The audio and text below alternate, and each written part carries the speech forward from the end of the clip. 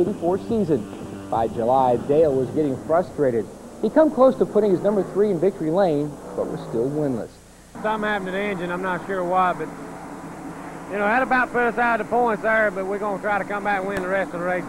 Hello, everyone, and welcome to NASCAR Classics and the 1984 Talladega 500. Not only was Dale still winless as the second half of the season got underway, there were whispers that Dale was driving conservative. To the Intimidator, those were fighting words. Earnhardt had never stroked in his career and didn't consider 4 second-place finishes and leading the championship points as stroking. We were still building, and we didn't have the backing and the money and the finances that the Junior Johnsons and the Bud Moores and the people that we were racing had. But throughout the year, from 81 to that point, we had built, and we really built a strong program. And Dale, even then, and even in the late 70s, watching him run a race at Daytona, race against him, 79 I think it was, and 80 when he won his championship. He knew how to get around Daytona and Talladega like no one else. Nothing was more unbeatable than an extremely motivated Dale Earnhardt. Dale would start his 3 car in the 3rd spot, while Cale Yarborough would be on the pole. When we return, we'll drop the green flag in the 1984 Talladega 500. The starting lineup for the 1984 Talladega 500. The front row, Cale Yarborough and Bill Elliott, both qualifying at over 202 miles an hour and breaking the old Talladega record. A Chevrolet and a Ford. Row 2 is Dale Earnhardt, the 1983 winner, and Texas Terry Labonte. He's currently 3rd in the Grand National standings. Row 3 is Tommy Ellis, the real dark horse in this race from Virginia, car 4, and beside him comes Buddy Baker, who won in 1975. Going to row 4, the 2-time winner of the event, it's Darrell Waltrip in car 11, and beside him, Neil Bonnet, who pulled it off in 1980. Row 5 is Ron Bouchard, who had that tremendous win here in 81, and Rusty Wallace. Going to row 6, Richard Petty, who won it back in 1974, and Dave Marcus, the 76 winner. In row 7, it's Jody Ridley and Harry Gant, fresh from his win at Pocono.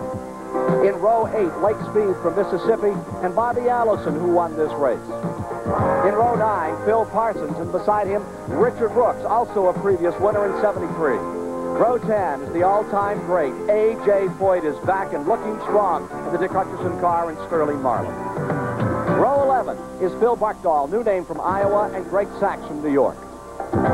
Going to row 12, Tim Richmond is there in car 27, and Ricky Rudd at the Ford number 15. Row 13 is the Chrysler of Buddy Arrington and Kyle Petty's Ford. Row 14, Joe Ruttman from California, and Jeff Bodine, who's won twice in the short tracks this year. Row 15 is Trevor Boyce from Canada, and former Rookie of the Year, Ronnie Thomas. Row 16, Grant Adcock's ready to settle down, and Bobby Hillen from Texas. Harvard in row 17 is Mike Alexander from Tennessee, and Randy Baker. In row 18, it's Ken Reagan, the Georgia driver, and Morgan Shepherd in car 52. Row 19 is Colorado's Clark Dwyer and Eddie Gerswell from Texas. In row 20, Elliott Forbes Robinson and Steve Moore round out the field for this Talladega 500. There you see the safety car coming in. The crowd cheering them down for a start. Responsive congregation here in Alabama to see another one of these great spectacles in the most competitive automobile racing in the world. Coming to the line, you're with Bill Elliott coming down. There you see Cale Yarborough on the inside, edging the familiar Harry Ranier car out in front of there, over the line and underway.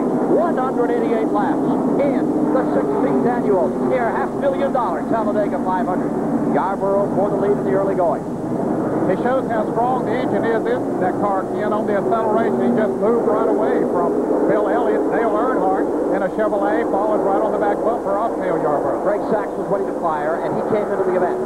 Back straight away, first time. And there's that number 3. That is Earnhardt, last year's winner, trying to be the first man to win 2 in a row. And Tommy Ellis out of Virginia, moving up in there, going for second place. Had to be a great moment for him if he drafted by Cale Yarborough. 4th place now. Remember, Tommy Ellis, relative newcomer, seen most of his Grand National experience all this year. But don't forget, he had a 4th place finish in the National 500 at Charlotte a few years back. Ellis now in second place. Earnhardt trying to be the first man to win this race. Back-to-back 2 years in a row. In turn number 2. Ellis in the second spot, trying to be one of those dark horses to pull it out. Will it be a different winner this year? About 15 cars have pulled away from the balance of the pack back there, Ken, but these cars are so evenly matched. You see Penny coming up on the inside, right behind Ron Bouchard. Into 6, trying for 5th. Tremendous shuffle of automobiles down into turn number 3. Earnhardt stays on the point. And Tommy Ellis, the man they used to call Terrible Tommy, just an incredible racer, holding on, the former national champion. He could be the scourge of Grand National Racing, 36 years old, the new team. We'll tell you more about it as the day progresses. Here he comes. 3 wide down to the tri-oval. Across the line. That staccato roar of automobiles as they snap by our high-speed camera here.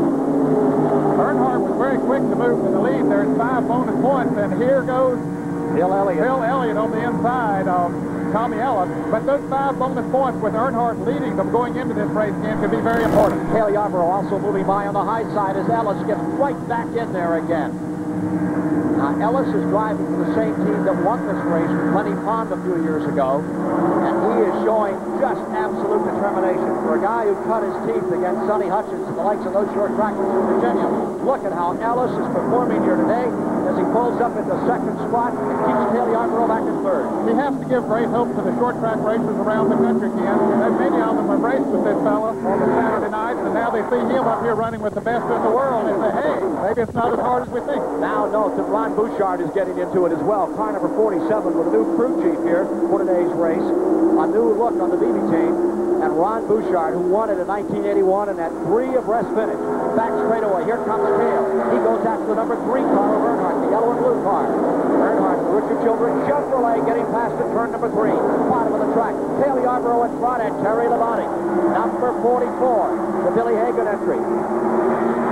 That car chaperoned to the shop by Dale Inman, now into second place and looking very stout through all the qualifying and practice period thus far. And the car has also looked very strong in recent races. He's been in the picture of the photo finishes in several of the events here at Talladega. He knows how to drive this racetrack. Dale Inman knows how to set the car up to make it go fast. 4 laps have been complete. Just an explosive start to this event as they swap the lead back and forth. Remember, the record. Now here's Bodine cutting through cars. That is Kyle Petty in the number 7 car, Ricky Rudd in the 15, and A.J. Foyt in 14, the red car in the backstretch. Here comes Kyle Petty down the inside. Big problems for that team these days. More about that story later in today's live coverage of the Talladega 500. Back with the leaders another time. Yarborough deployed first in the second spot. Labonte as they come out of turn number 4. Earnhardt is still maintaining third. Coming around to complete 5 laps into the tri-oval. And Buddy Baker has moved up there in 4th place. He is one of the big winners here at Talladega. He loves this racetrack and the high speeds they run here. Baker is in 4th, and is 5 car lengths back. In 5th is Ron Bouchard, and Ellis has fallen to 6th. But he's not falling much further back than that. And now, Bouchard is closing up. You're back with Bill Elliott as he skims through traffic another time. Bill Elliott, who won at Riverside, California, the last race of last year, and won at Michigan this year. Here he is right behind Tommy Ellis, darting down into turn number 3, up on the 33-degree banking. Pulls about a G&a-half right here. Ken, there's lots of racing room. You can see Ellis move to the inside of the track where Bill Elliott is staying high, along with Cale Yarborough in the car number 28. Look at Ellis get in there and shuffle it with these fellas. That's the car number 4. Ellis is in on the inside. It's interesting how we see those cars just bobbling a little bit. It's almost impossible to keep the cars in a straight line when they're running in a draft. They're running against a wall of air right on each side. Now they're running at just about 200 miles an hour, and you're riding right around this track with Bill Elliott. This incredible speed, inches apart. Bodine, who started in the 28th position, is now up to 19. Bodine at number 28 is on the charge and cutting through traffic. Now you're back with Richard Petty. There may be a windshield crack in the bottom of Richard Petty's windshield. Car number 43. Yes, it does look there is a crack there again, and that could be trouble for him later on. There's a tremendous amount of pressure on the windshield at the speeds they run here. As they come down, that might be part of the coating they put on the windshield, but it sure looked like a crack. Back in front goes car number 3. It is Children, or rather the Childress car with Earnhardt aboard in that front running position. Number 8, and the shuffle continues. You see those cars take a set and then move over 3 or 4 feet, just as if someone lifted them up and sent them over. The air circulation will cause that. Now here's Buddy Baker going for the lead. He's a charger, puts his board right out front around Dale Earnhardt. Down to the inside, Baker, another previous winner of this event, goes to the lead. It's Baker out in front. Earnhardt stays in second, and the third place car is that number 44, the white and blue colors, Terry Labonte. But Bouchard is on the inside and trying to close. As they come to the tri-oval, it's Bouchard on the bottom of the track. He wants a peek at first place. He has a new crew chief on his car, Wayne Bumgarner, who was with the Dyegard team that Bobby Allison drives for, is now the crew chief on the car number 47, and we have seen the results just in the last 2 weeks. He has really made the car, helped put it up front. That's the blue car on the bottom side fighting for third right now. The man who won it in 81, and he's falling back just a bit to Labonte, and coming back is Taylor Yarborough to fourth, Bouchard falling to fifth. Let's get a word from Benny Parsons for just a moment. Your opinion of these first 8-9 laps. I tell you what, the first 15 cars did break away from the back cars, but the second pack of 10 cars caught up again. We now have a 25-car draft. And as you see the Ron Bouchard and Bill Elliott, when they try to go to the inside of the racetrack, they have lots of problems. That is not the fast way around right now. And why? Well, because as you come off the turns, the car does not accelerate. You bog the car down, or as you come up out of the turn, it takes a lot of horsepower. And up how the racetrack, you don't use as much horsepower. And last year, we had a record 75 lead changes in this race. In the first 9 laps, there have already been 6 lead changes. Down they come in the front straightaway. Out in front goes Labonte into 44. Labonte trying for that lead, and back on the outside again comes number 3, Dale Earnhardt. Earnhardt right back there in that Richard Childress car. What a job that Childress crew has done this year. He is a former driver himself, but he knows what it takes to make a fast race car. When he was driving, he didn't have the sponsorship that bucks behind him to help him run in a first-class manner. He has that now and is proving his ability.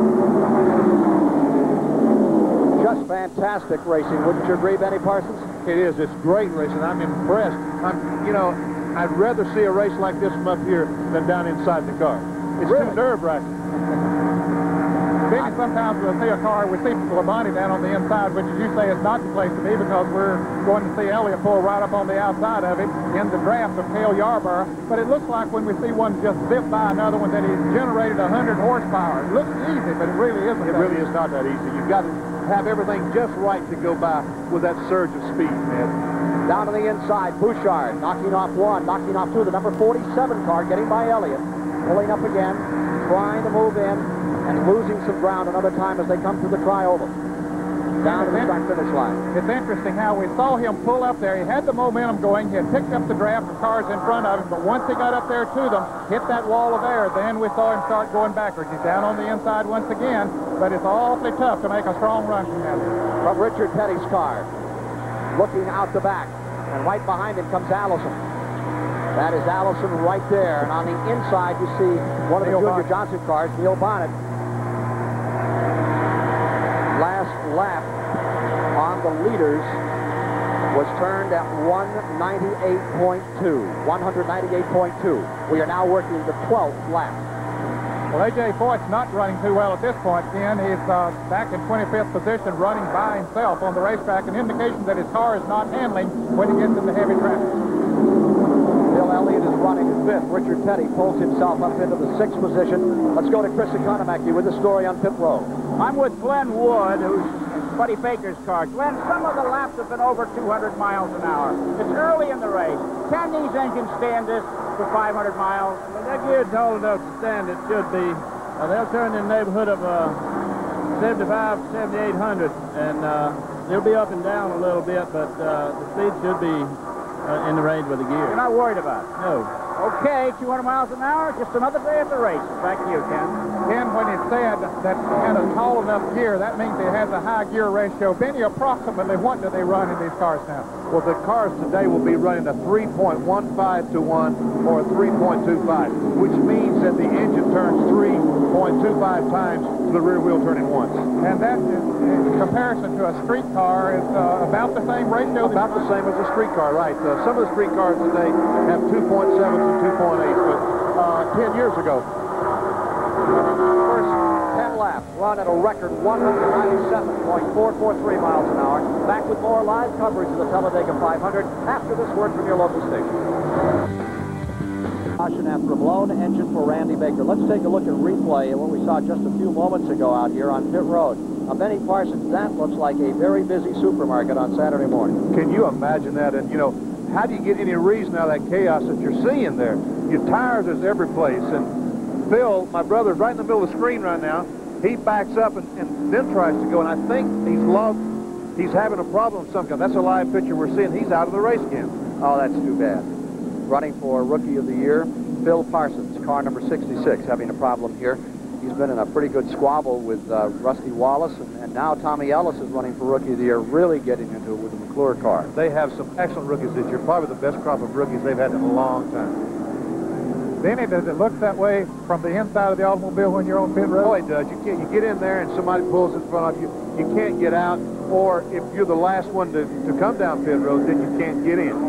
And it seems like an eternity. It seems like an eternity. There's tires, as we noticed a moment ago on that shot, there's tires laying all in pit road, which is, you got to dodge. It's like going to the supermarket and the light poles, you got to dodge to get in and out. And the carts. And the carts, right. 19 laps complete this time by 50.5 miles will have been completed in our 500-mile test today on the NASCAR Grand National Tour. Joe Ruttman had a problem in the pits again. He had the hood up on his car number 98. He had charged up towards the front and was in that lead pack of cars, but he now has gone a lap down, and Phil Parsons, as we see his car being pushed into the garage area, Mike Joy was there. That car has lost its drive shaft, Ned, and the rear end, they may have a problem there as well. They're going to fix it and get Phil back in the race for rookie points. Let's see if we can get a word with Jeff Bodine here. Jeff Bodine, you came from 28 up to 11. Looks like that car is really hitched up today, Jeff. It is, Ken. It's handling real good. We got up on the outside groove and seemed to come to the front pretty fast. We can maintain that all day. We'll be in good shape here. I want to say hi to my boys, Matt and Barry. They're back home. They want to be race car drivers someday. Now they can look and see what their father has to go through every week. Jeff, this is Ned Jarrett. That fellow right in front of you, Kyle Petty, was coming up through the field with you. Yeah, Kyle's running good. Neil Binder, Tim Richmond and Joe Ruttman, we're all running good. We can work together here and just kind of, you got to pick off these guys in front of you one at a time. It's hard to take a bunch at a time. Just take one at a time. If we can do that, we should be able to get to the front here in this next period. Good luck to you, Jeff. Now we're going to the pit area. Here's Chris Economaki. All kinds of excitement down here. Trouble with the cars, and one of Joe Ruttman's pitmen splashed some fluid in his face. He's getting his eyes washed out. Ruttman's car broke a distributor. We've had windshields cracking, drive shafts going bad, distributors breaking, and the race is only 50 miles old. It's going to be one of those days, I think. Back to you, Ken. Ken, on the drive shaft situation, Benny is on a track like this with the high gearing. Sometimes it's awfully easy when you let that jack down, maybe to accelerate too quick, which can get a transmission, an axle, or a drive shaft. Well, it is, and the clutch that we use on these race cars today is a very small unit, and it has a metallic disc, and it is so responsive that it's either in or out, and they will not take, when you let the clutch out here, the clutch engages so fast that it will just pop a drive shaft out. 4 cars have retired from the event. Grant Adcox is out. Ronnie Thomas from Virginia has retired. Randy Baker, as you just saw. Phil Parsons they have out, but we believe he's going to try to make an effort to get back in the event. 40 cars starting the event this afternoon, and 20 laps will be complete when they come by this time. They are now estimating attendance at some 94,000 for this race.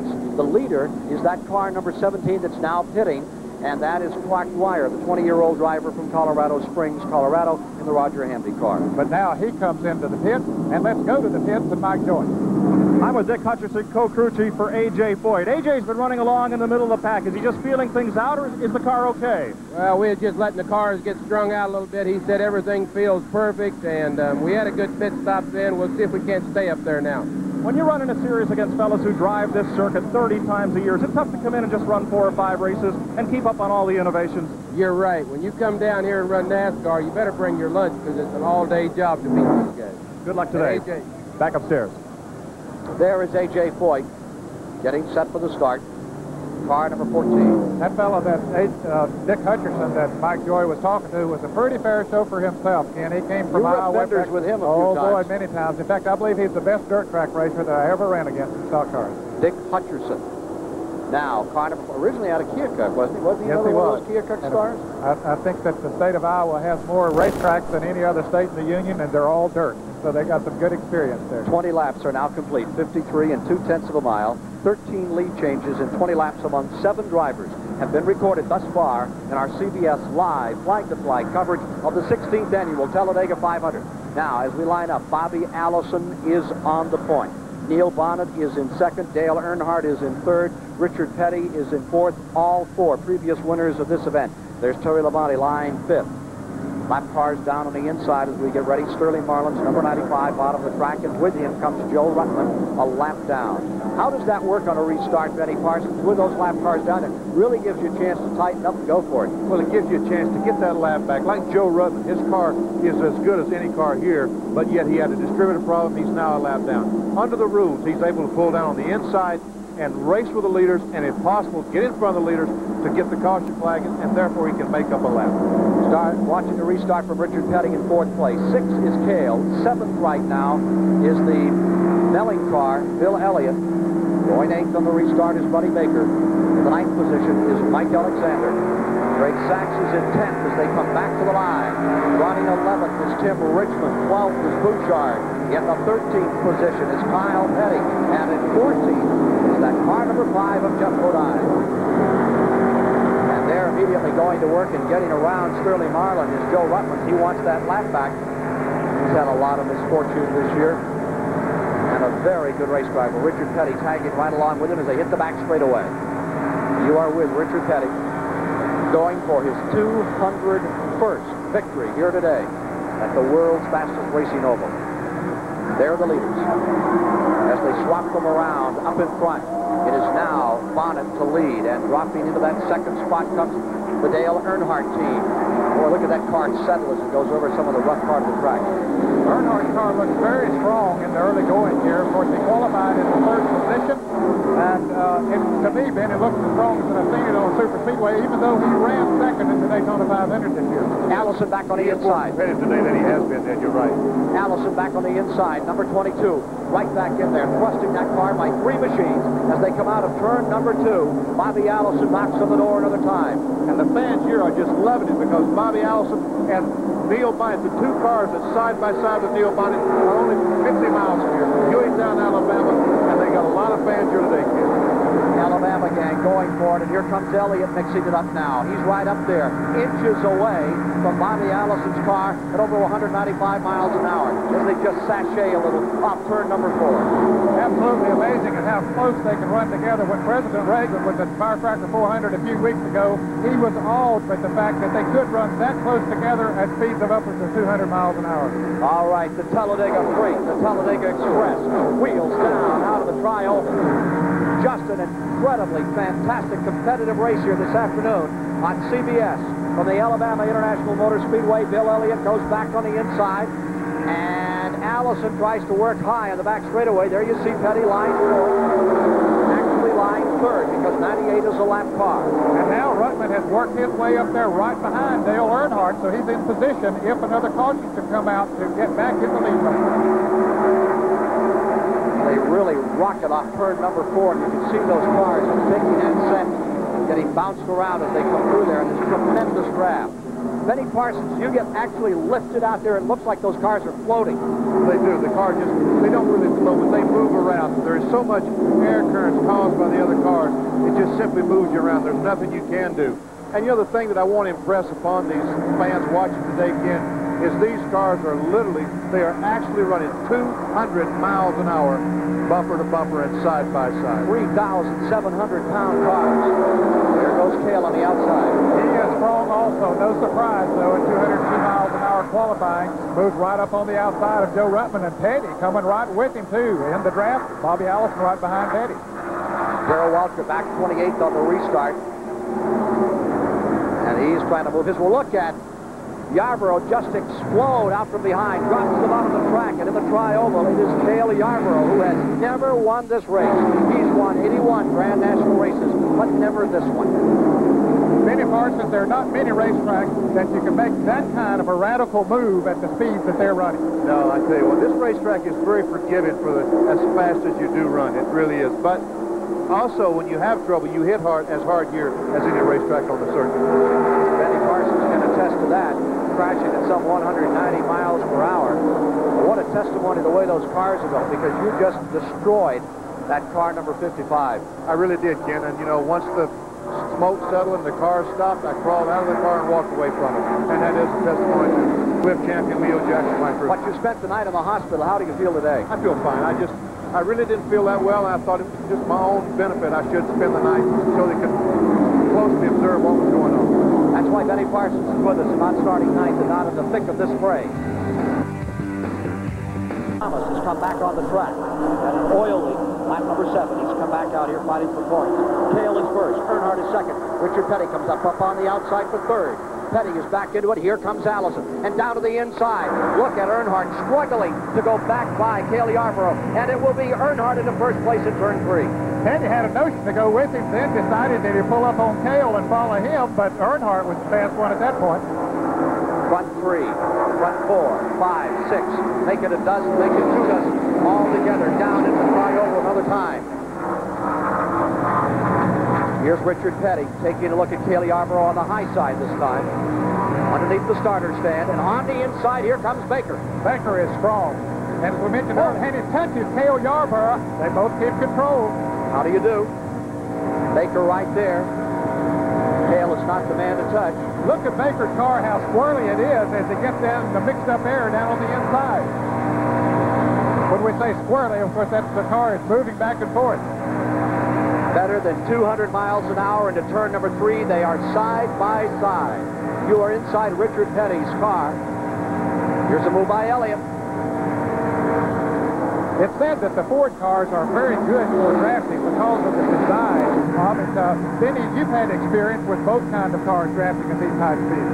I haven't driven one of the new Thunderbirds that we're seeing out here today, Ned, but just looking at the car and understanding aerodynamics, it looks like that it would be one of the better cars. Petty moves in. Looking like he's on a busy interstate, the Long Island Expressway, just dodging between cars at 40, 45 miles an hour. Except this is 200 miles an hour at the world's fastest oval, and there is the battle for the lead, all of it. You know, Ken, people would say there's no way these cars are running 200 miles an hour, but they are, especially prepared automobiles. They're not stock cars, they're not Chevrolets and Fords and Chryslers that you can go buy. They're worked on and spent many, many hours developing these cars for this speed we're seeing today. And many, many thousands of dollars. And many dollars. 29 laps will be complete this time. Often the scene in the early going are big express trains like this at Talladega. That's Robbie Allison's crew chief, Gary Nelson, keeping his eye on what Allison's doing. Of course, he's right in the thick of that battle. Earnhardt stays first. The number 28 car, Cale Yarborough, maintaining second. The rest of the field tagging along. Richard Petty in the third, and here's Elliott.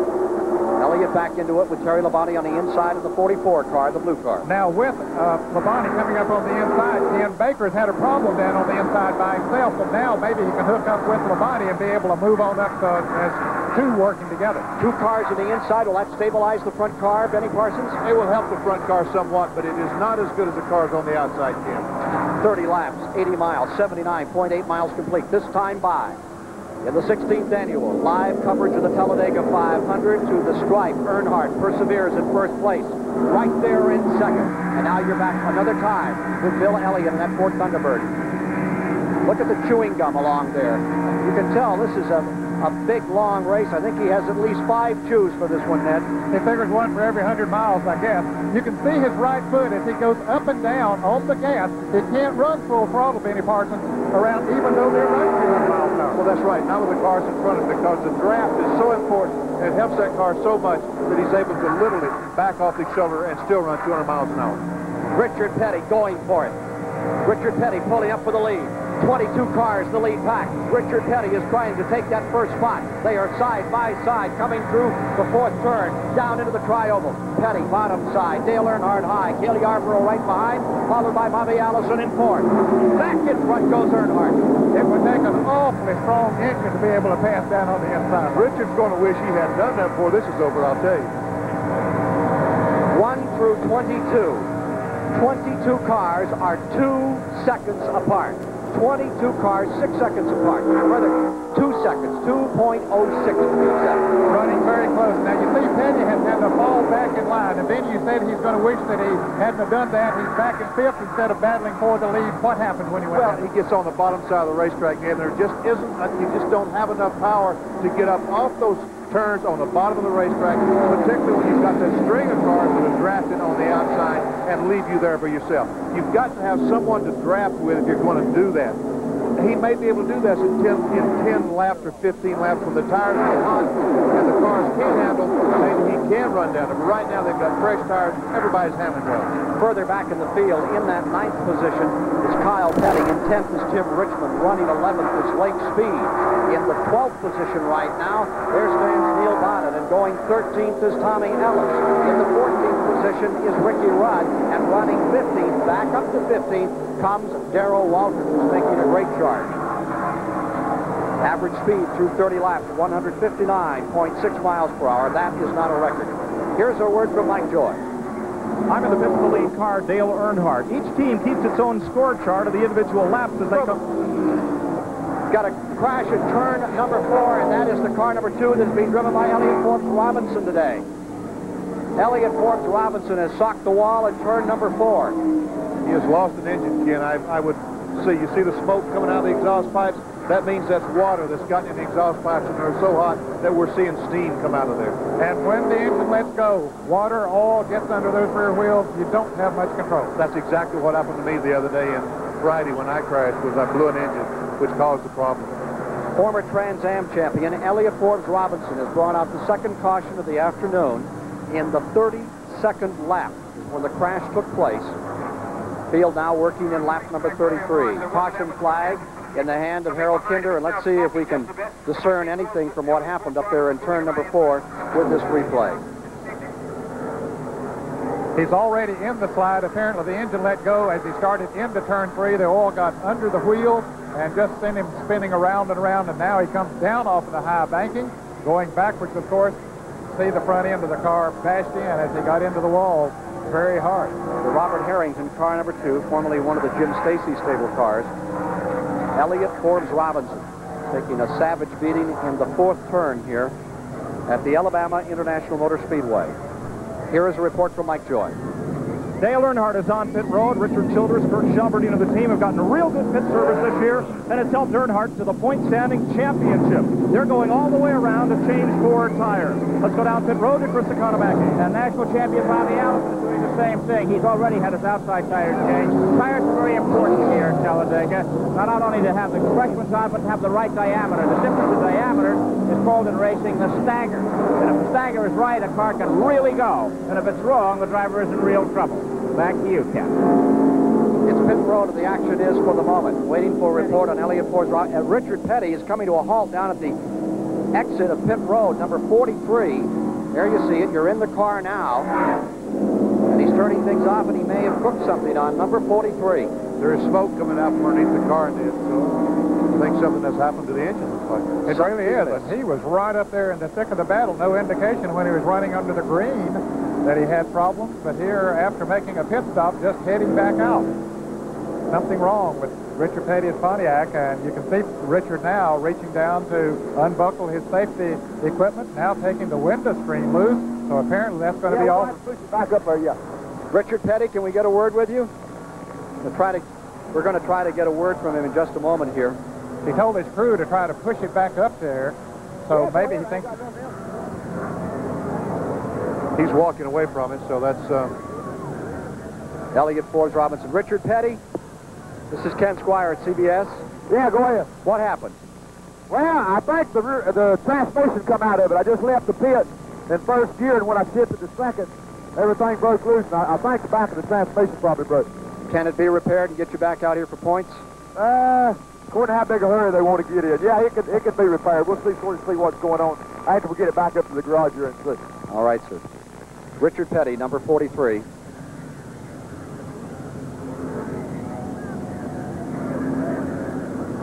See if we can see. There's when he was coming out. And as he came out, and he said as he something shifted broke the gear, right there. Yeah, and you can see that smoke. Yeah, and apparently it did burst the transmission or something. If it had been a drive shaft, we wouldn't see the grease and the oil come out of it. That's correct.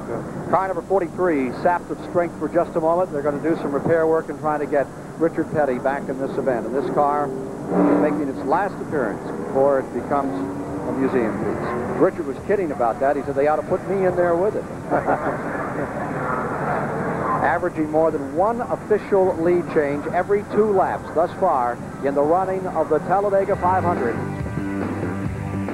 Petty's car. Wrong way, Richard coming up pit road here. They hustle it back, trying to get that car in for additional work. Now, 2 cars have broken drivetrains today, and we'll ask you, Donette Jarrett or Benny Parsons. Here at Alabama, that's pretty critical, getting off pit road as much as the activity on the racetrack. It is very critical because running 200 miles an hour on the racetrack, sometimes you come into the pit, you lose the concept of speed, and then especially when you try to accelerate and go back out, Benny, which puts a lot of extra strain on the drivetrain. It really does. And, you know, there's always a controversy here. What gear do you run? A open rear end like they use in street cars, or a locked rear end that both wheels pull? And a locked rear end is better for leaving the pits because you have both rear tires pulling. But it's worse on the transmission and drive shaft because as you let the clutch out, you have all that power going and you don't have any tire slippage. And when the tire's spinning, that simply is saving the clutch and the transmission. Richard Petty's car being pushed back. They're going to try and get some work done on that car in the drivetrain and get him back into action. 37 laps have now been completed, and as they are lining up for this restart taking place when they come by this time, we'll have car number 75, Dave Marcus, in the lead. Let's go to Mike Joy. When the caution came out, Ken, we were talking to Richard Childress. He's the crew chief on what was the lead car at the time, Dale Earnhardt. A lot goes on here on pit road between pit stops. They chart every lap of the race, and you can see the lap times below 48 seconds. The first 7 laps of this race run at over 200 miles an hour. And when Earnhardt went back to the lead on lap 24, that was also a 200-plus mile an hour lap. Another crewman keeps track of gas mileage. Another measures tire circumference as they have to adjust air pressure to keep that stagger that's so important in the right perspective that Chris Economaki talked about. Richard Childress, are you surprised that this race is so fast that we've had 9 laps of this race over 200 miles an hour? Well, not really. With the weather conditions today, we anticipated running over 200, and we made a couple of changes this morning for the weather. You're the point standing leaders, but you guys really need a win. Yeah, we need a win. We'll hope it'll come today, or if not, our time's coming. It's really competitive this year. Well, they're up front and in position to do so. Back to you, Ken. All right, 7 restart. Here's how they line up as they come down on the start. It'll be Dave Marcus out in front, the Raymock team, number 75 for first. In the second now is Neil Bonnet. Running third on the restart will be the car number 9, Bill Elliott. And moving up to fourth is Harry Gant, who won at Pocono, Pennsylvania in a 500-mile there just last Sunday. As Phil Parsons is back in the action now, Ken, even though several laps down. Ron Bouchard is in fifth, and on the start, Bouchard started to slip back a little, then picks it back up and goes after them. The leader for the moment, Dave Marcus, started from the pole and won this race, this Talladega 500. Right on his back bumper is Neil Bonnet, who drove this car number 75 last year for Bob Haley and Butch Fox, who owned the Raymock team. So he knows what he's got to pass. He won several races in that car in 1983. Now there's Bonnet right there in that second spot, and they get just a little bit of breathing room, but the freight train is about to overhaul them. There's Elliott back in third. 39 laps completed, 188 this time by. Marcus out in front. Native of Wisconsin, staying in first, an Alabama driver in second. And here comes Elliott, the Georgia driver in the Ford Thunderbird, goes down to the bottom of the track, and look how easy that car moves through, Ned. He wasted no time whatsoever. He just caught Bonnet, moved right on the inside, and flew right around it. Wouldn't surprise me to see him move around Marcus going into turn 3. Let's see if he does. He pulls out to make the pass. Here he goes. Here's Elliott going for the lead another time, and Marcus relegated to second position. Jody Ridley. The Cumberland car beginning to show some strength out here. Good racing. Former Rookie of the Year when he drove for Junie Donlevy, the number 84. Right side of your screen trying to make a move. The 84 car, and Baker gets underneath it. Baker wastes no time in getting back up towards the front. His car looks awfully strong here today, too. Lots of rumors this is Baker's last year with the Wood Brothers. There was a meeting going on this morning with Kyle Petty of the Wood Brothers. There's been rumors that he might go to that car next year. The story is that Kyle Petty has an arrangement with his sponsor for 3 years, and he might well take that somewhere besides from his own grandfather's shop. The rumors here this week have been awfully strong that Kyle might leave the Petty Enterprises. Of course, Richard Petty left Petty Enterprises last winter and drives for the Mike Curb Racing Associate. And if Kyle did leave, don't know what might happen to that. Elliott now is second place here, Ned. Benny Parsons. Buddy Baker is driving like a man possessed out there. I think that he's heard all these rumors, and I think he's trying to get himself in position for next year right now, Ned. He's listening to that, Jared. Here's Elliott now up, taking a shot for the lead. Neil Bonnet on the inside, being pushed by Buddy Baker, but now Baker decides, well, maybe I ought to move up here behind Bill Elliott. He seems to be the strongest at this point and get some help from his Ford buddy. Elliott was the 10th leader in the event. Well, then he says, we'll just make it 3 deep going into the turn. Bonnet and Elliott. Baker. Look at Baker come through, and Bouchard. Now there's the move that gave Bouchard the win here in 1981. Blue top, red bottom on car number 47, that car that just glided down across the track, right to the bottom and picked up a couple of spots. So Baker's now first, and Ron Bouchard is in second, the Pittsburgh, Massachusetts ace, who cut his teeth in modified racing in the New England area. Now back into second place, and he has an excellent brother coming along. Kenny Bouchard is looking stronger every year. He runs very strong in the modified circuit up in the Northeast, where Ronnie Bouchard got most of his experience. Hello, here he comes again. Dale Earnhardt trying to be the first man in history. Ooh, just slides in there. And look at Bouchard have to work number 47 as he almost overrode car number 3, taking that spot. How about that, Benny Parsons? I tell you what, that 3 car, Dale Earnhardt, is extremely strong today. He is as strong as I've seen him all year, because he was third in line there going down the back straightaway, pulled out and almost passed the front 2 cars. And at Talladega, that's very difficult to do. Takes some horsepower to do it, and also the car's got a handle when you get in the turns. Now you see Elliott has already been pushed back to the 5th position. There's Jeff Bodine right in there behind Bobby Allison. And on the inside is the Terry Labonte car, Bill Parsons, number 66, back on the track and scrambling. At 40 laps, the average speed 147.153 miles per hour. And we have completed 43 laps to date. 114 miles are down. Here's Bodine underneath Bobby Allison. Coming up on late speed in car number 1 on the outside. Now, Bodine got some help from Tim Richmond, who we see up in front in the red car down on the inside of the track. But now, Allison gets the momentum coming up behind late speed. Draft plays such an important role in making your passes here. Swapping positions. Officially, they only count lead changes at the start-finish line. You can see there's wholesale changes of positions going on. Kyle Petty is in. Looks like a heating problem on car number 7. Tough luck. He was running very strong. He had come from 26th position up to about 11th before the first caution. But now Kyle in the 5th, ruining any chances he might have of winning this race. Lost almost his entire pit crew. What, 5 of them were fired? Let's go to Mike Joy. Quick word. Ken, they're just flooding that car with water. It is indeed overheating. They're not sure of the reason, but anything they can cool off, they're going to and try to get it back in the race for points. The leaders go by, and Kyle will go a lap down. New leader on the racetrack. Whoop, take it back. Ron Bouchard headed for just about 6 seconds, and bang, there goes Buddy Baker right back into first. Bouchard said hello. I think he headed at the line. He may be credited. Bouchard was leading for a minute. Nope, that's not the story, according to our statistician, Bob Bradford. He led, but not where it counted. Baker back in first. Earnhardt into second. Bouchard to third. Cale Yarborough in the 28 car on the outside in fourth. Then Bill Elliott in 5th. Here's Chris Economac. We spoke about stagger a little bit ago. That's the difference in circumference from inside wheel to the outside wheel. And that dimension was always measured with a tape measure. It cost $3 or $4. But now a tool has been made to measure. It's a $150 Stagger Master. And they just put it on here like this and move it up, and they get the reading. A quarter of an inch difference from the outside to the inside makes a great deal of difference on the racetrack. Back to you, Ken. Leaders now down into turn number 1. Baker first. And Earnhardt on the outside, getting caught up as they go into the back straightaway. Another time, Bouchard is there. Working down toward the 50th lap of the Talladega 500, 16th annual. Last lap at an average speed of 200.3 miles per hour.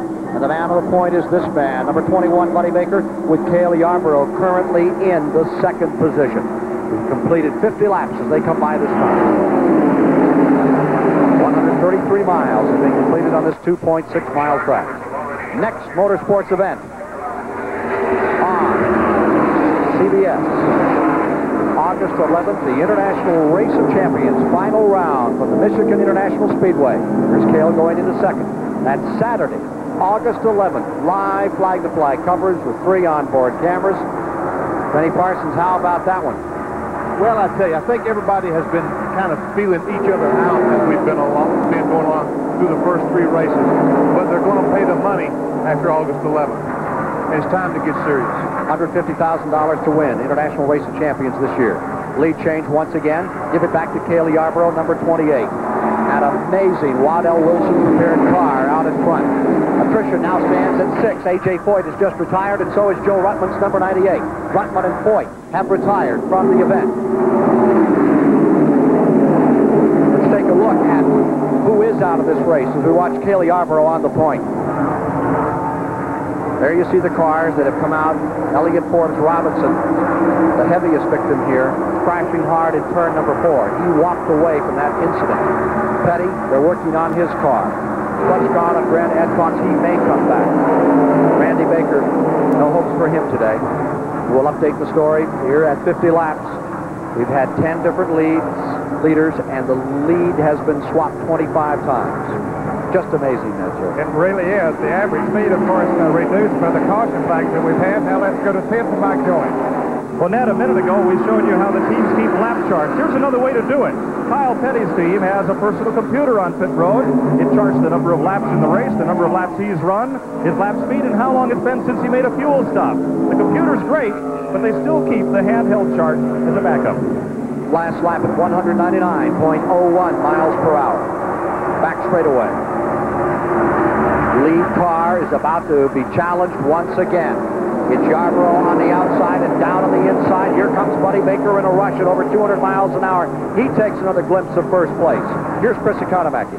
They talk about the high cost of racing. Well, one hidden cost is a replacement windshield, about $100. This was taken out of Blake Speed's car a little bit ago. Would you believe that this windshield was changed in under a minute? It's interesting to know that the windshield glass doesn't fly. They're specially made and have a layer of plastic inside, and the glass is held to it with a glue. A safety precaution, another expense. Back to you, Ken. A crash. I believe that may be Buddy Era. It's number 90, Richard Brooks's car. Richard Brooks, former winner of this event, has crashed. The 1973 winner, his Ford, the Junie Donlevy car, crashed just at the start-finish line and has landed about 800 feet beyond it. We see a lot of smoke coming from it, Ken. It's hard to tell, although we do see smoke coming from the exhaust pipe, and as Benny Parsons mentioned earlier, that's an indication that something let go inside the engine of that car, and that perhaps caused it to spin. That happened in the 52nd lap.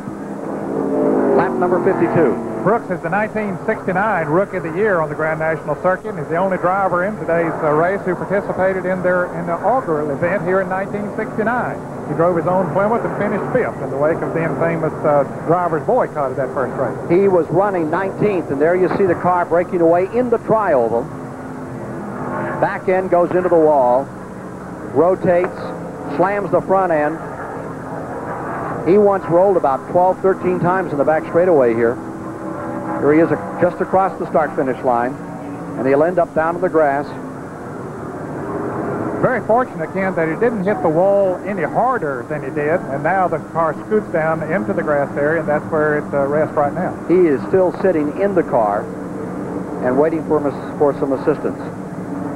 Richard Brooks in car number 90, California native, now beginning to unstrap. Here's Benny Parsons. Well, that's really and truly the safest place to be, Ken, because those cars that are going by on the racetrack, they look like they're going 50 miles an hour, but in fact, they're probably running 125 miles an hour, so you need to stay in the car. We'll be back. Longest walk in sports is not from the bullpen. The longest walk in sports is when you tried your very best. You take that long walk away from a car that you had so much hope that would change your destiny. Richard Brooks, car number 90, originally out of Porterville, California, and a great favorite. Now, after he crashed, he left some debris on the track, and Jody Ridley, then running in 6th, overran it, Ned, and there's the result. He blew a tire, and he's had some problems. He did blow a tire as he went across the start-finish line, hitting some of the debris off of Brooks' car. Tough break for him, just an innocent victim of circumstances. Joe Ruttman lost an engine. A.J. Foyt, they say, lost his power steering. That's an update on those two stories today. We are at the Alabama International Motor Speedway. There is a crowd near 100,000 here today. But the story of American motorsports may best be told by tracks away from the Alabama International Motor Speedway. Chris Economaki filed this report. If you're young and with it in this country, surely you've been touched by Saturday night fever. In one section of these United States, it could be a disco, another section a rock concert, perhaps a night at the movies, or a high school football game. But if you're from the red clay states of the South, dotted with quarter-mile and fifth-mile racetracks, Saturday night fever is a stock car track.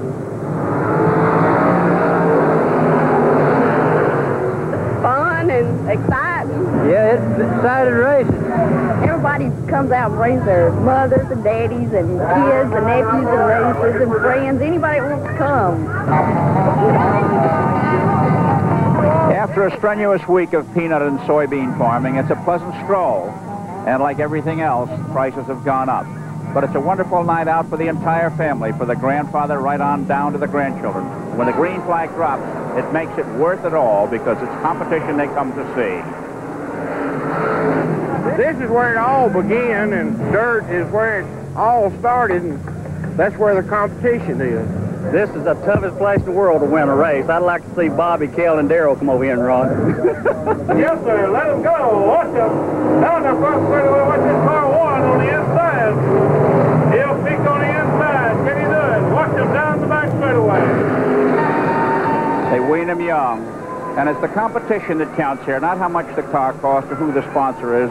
It's the driver from my town beating the driver from your town on the high banks of this red clay track. As far as wheel-to-wheel and side-by-side stuff, it's pretty hard to beat this. This is tough here.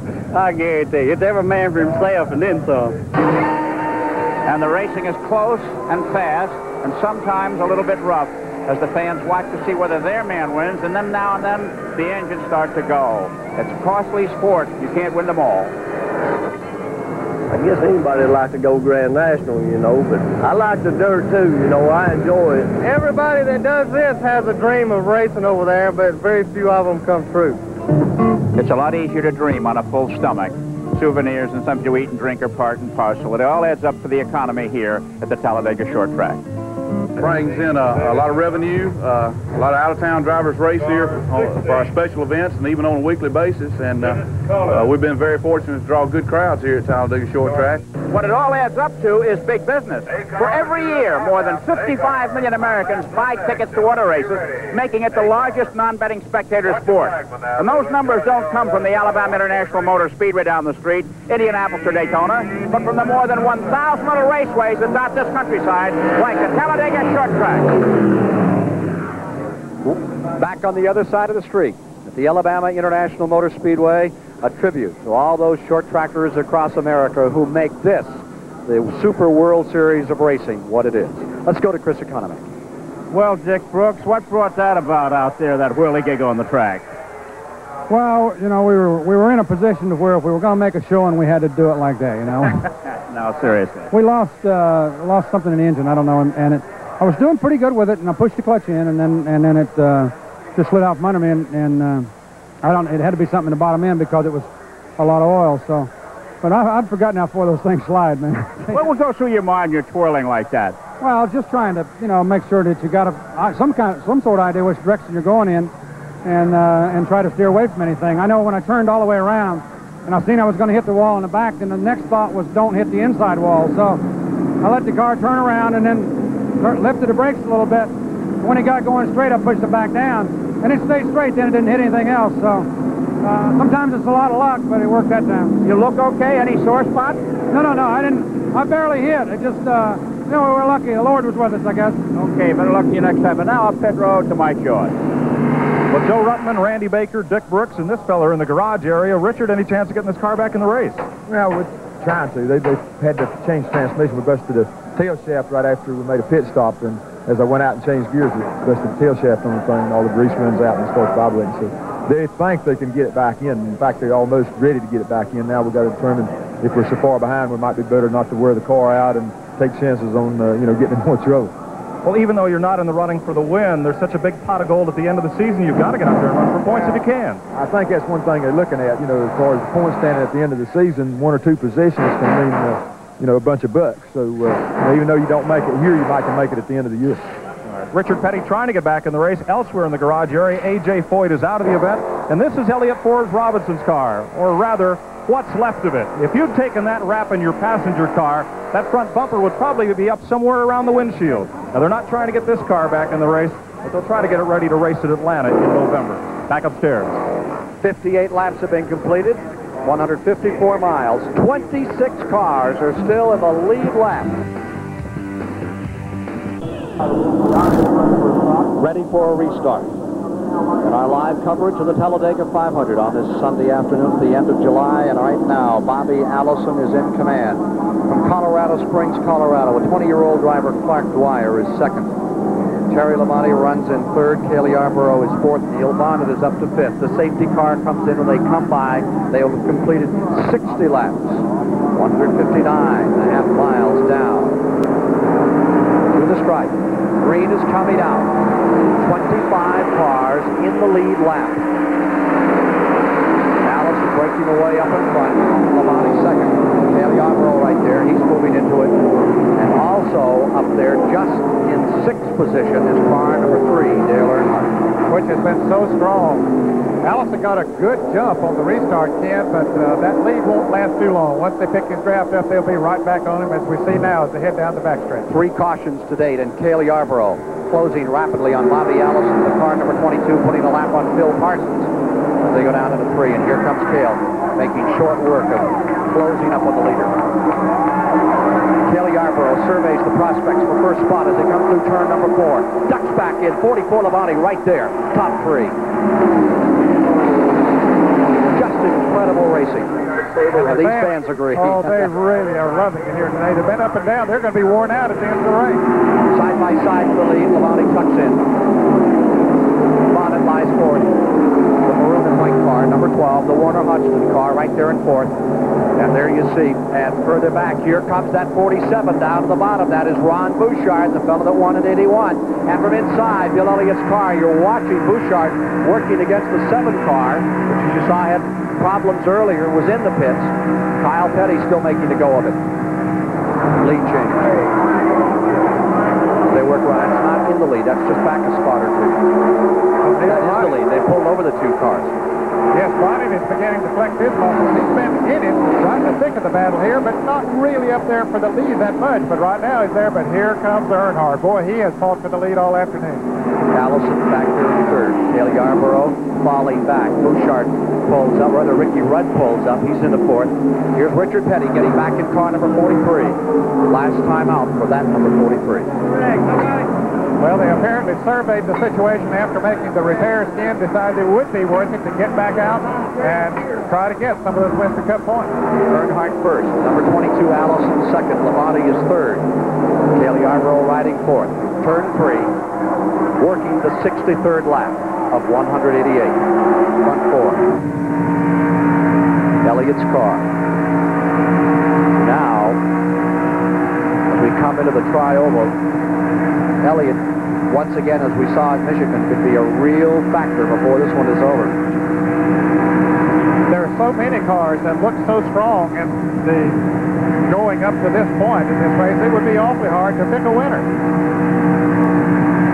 Do you pick a line in here, Benny Parsons, or do you just follow and find the hole? I think that Bill Elliott's probably doing the wisest thing. He's just following along.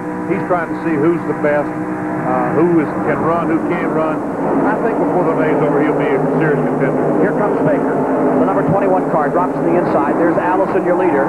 There's Baker in the middle of the track, and Cale gets pressed really high. And remember that 21 has not been as stable as some other cars out there now. They have bumped together several times, and they're very close friends. And when they're off the racetrack, but boy, they aren't showing out there today. They're going at it. A true test of friendship. Yes.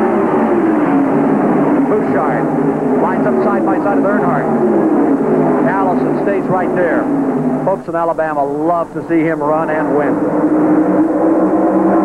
As long as those cars are running side by side back there, it's going to be hard for them to move around Bobby Allison. But now the Kale has moved up on his back bumper. That might push Allison a little further in front. Here comes Petty back into the action. Richard Petty, number 43, coming back to make a go of it yet today. Points all important. Baker breaks into second place. And he picked up the draft of Bobby Allison from the inside and scooted right up behind him. Grabbed like a wake off a motorboat. He just scooped up the bottom side of the V. You can hear the crowd cheering almost over the sounds of these engines, 600 horsepower at full song. 3 wide across the start finish line. Like bullets out of a 30-30 down to the turn number 1. Allison deployed first. And Richard Petty comes back up on the banking. Like riding in a barrel on these 5-story high banks. What is the sensation like, Benny Parsons? You know, Ken, people have asked that question before, and it's so hard to explain. It's very difficult. I think that there isn't words to explain. You just have to be there. On the inside, Bouchard moving in. Here's Bouchard, again, 3 wide in turn number 4. Allison stays in front. Richard Petty is down how many laps? About 25, 30 laps now, so no chance of getting even a high position, but still, every position that he might get, somebody else falls out, well, then that will give him a few more points. Get to the Waldorf Astoria, and it will be a big payoff. And that's the kind of traffic we see in New York when they go to Waldorf Astoria for the banquet in December. 199.7 miles per hour in the last lap. What's the sensation like there, Benny Parsons? That looks like the start of a race at 60 miles an hour, but those cars are running 195 to 200. The sensation is you don't want to be there. Let me out of there because it's too nerve-wracking. Your heart can't stand it. Ron Bouchard has taken the lead again. Here comes Elliott down on the inside. Bill Elliott this time. Pushing for second place. Baker up on the high side as they come by. 67 laps complete this time of 188. 178 miles down. Boy, Labonte got awfully close to the wall that time. A marvelous piece of driving as he gathered it back in. I think he did touch the wall. It'd be interesting to see if he got any sheet metal up there, perhaps pushing it in against the tire. Dale Earnhardt, currently the leader in the Grand National standings, back there in 7th spot. Here they are, single filing down to the back straightaway. Bouchard in front, and here comes Baker back, and here comes Allison back for the lead. It is Baker into first, Allison into second, and Bouchard falling back in turn 3. Swapping back and forth. Now, are they setting each other up here? What are they doing at this time, Benny Parsons? Well, each of these fellows right now are just simply feeding their egos because they want to lead the race and they want to prove to their crew and everyone else that they can lead the race, and they are. Ron Bouchard was the 13th official race leader in the first 67 laps, Ned. Unbelievable competition we have going here today. And Benny, I suspect that some of them are trying some of those moves if it gets down and they're in that same position at the end of the race just to see what they can do. Oh, they want to know. Sure, that's exactly right, Ned. Bobby Allison wants to know who he can pass and who he's going to have trouble passing. So therefore, he'll make his decision with 2 or 3 laps to go. Well, he took Ron Bouchard right with him and flew right around. Buddy Baker, 2 cars working together. Bouchard, he wants to lead this thing again. It's the first time that he had led, and I believe in the first 6 or 7 laps, even though he's been right in the thick of the battle. Kyle Petty made an unscheduled stop and has come back on the track. 69 laps complete this time by. Back with Elliott another time. Cale Yarborough. It's all there with Yarborough's car, and he's back beside Baker another time. They have a lot of Siamese twins. Yeah. Another Ford and a Chevrolet. They have a lot of confidence in each other. You have to have if you're going to run that close together. And Benny Parsons, there are some drivers out there that you don't run that close together. Well, there's some drivers that you know what's going on when you come off the turn, that they're not going to give you the room that you're required, so you simply have to back off the accelerator. There's others, you know who will give you room and who won't, so therefore you just drive accordingly. 9 lead changes in the last 10 laps. Here's Allison still staying out in front, and the only Chrysler field by Eric Scott. Bouchard, number 47, down on the inside, staying right there battling.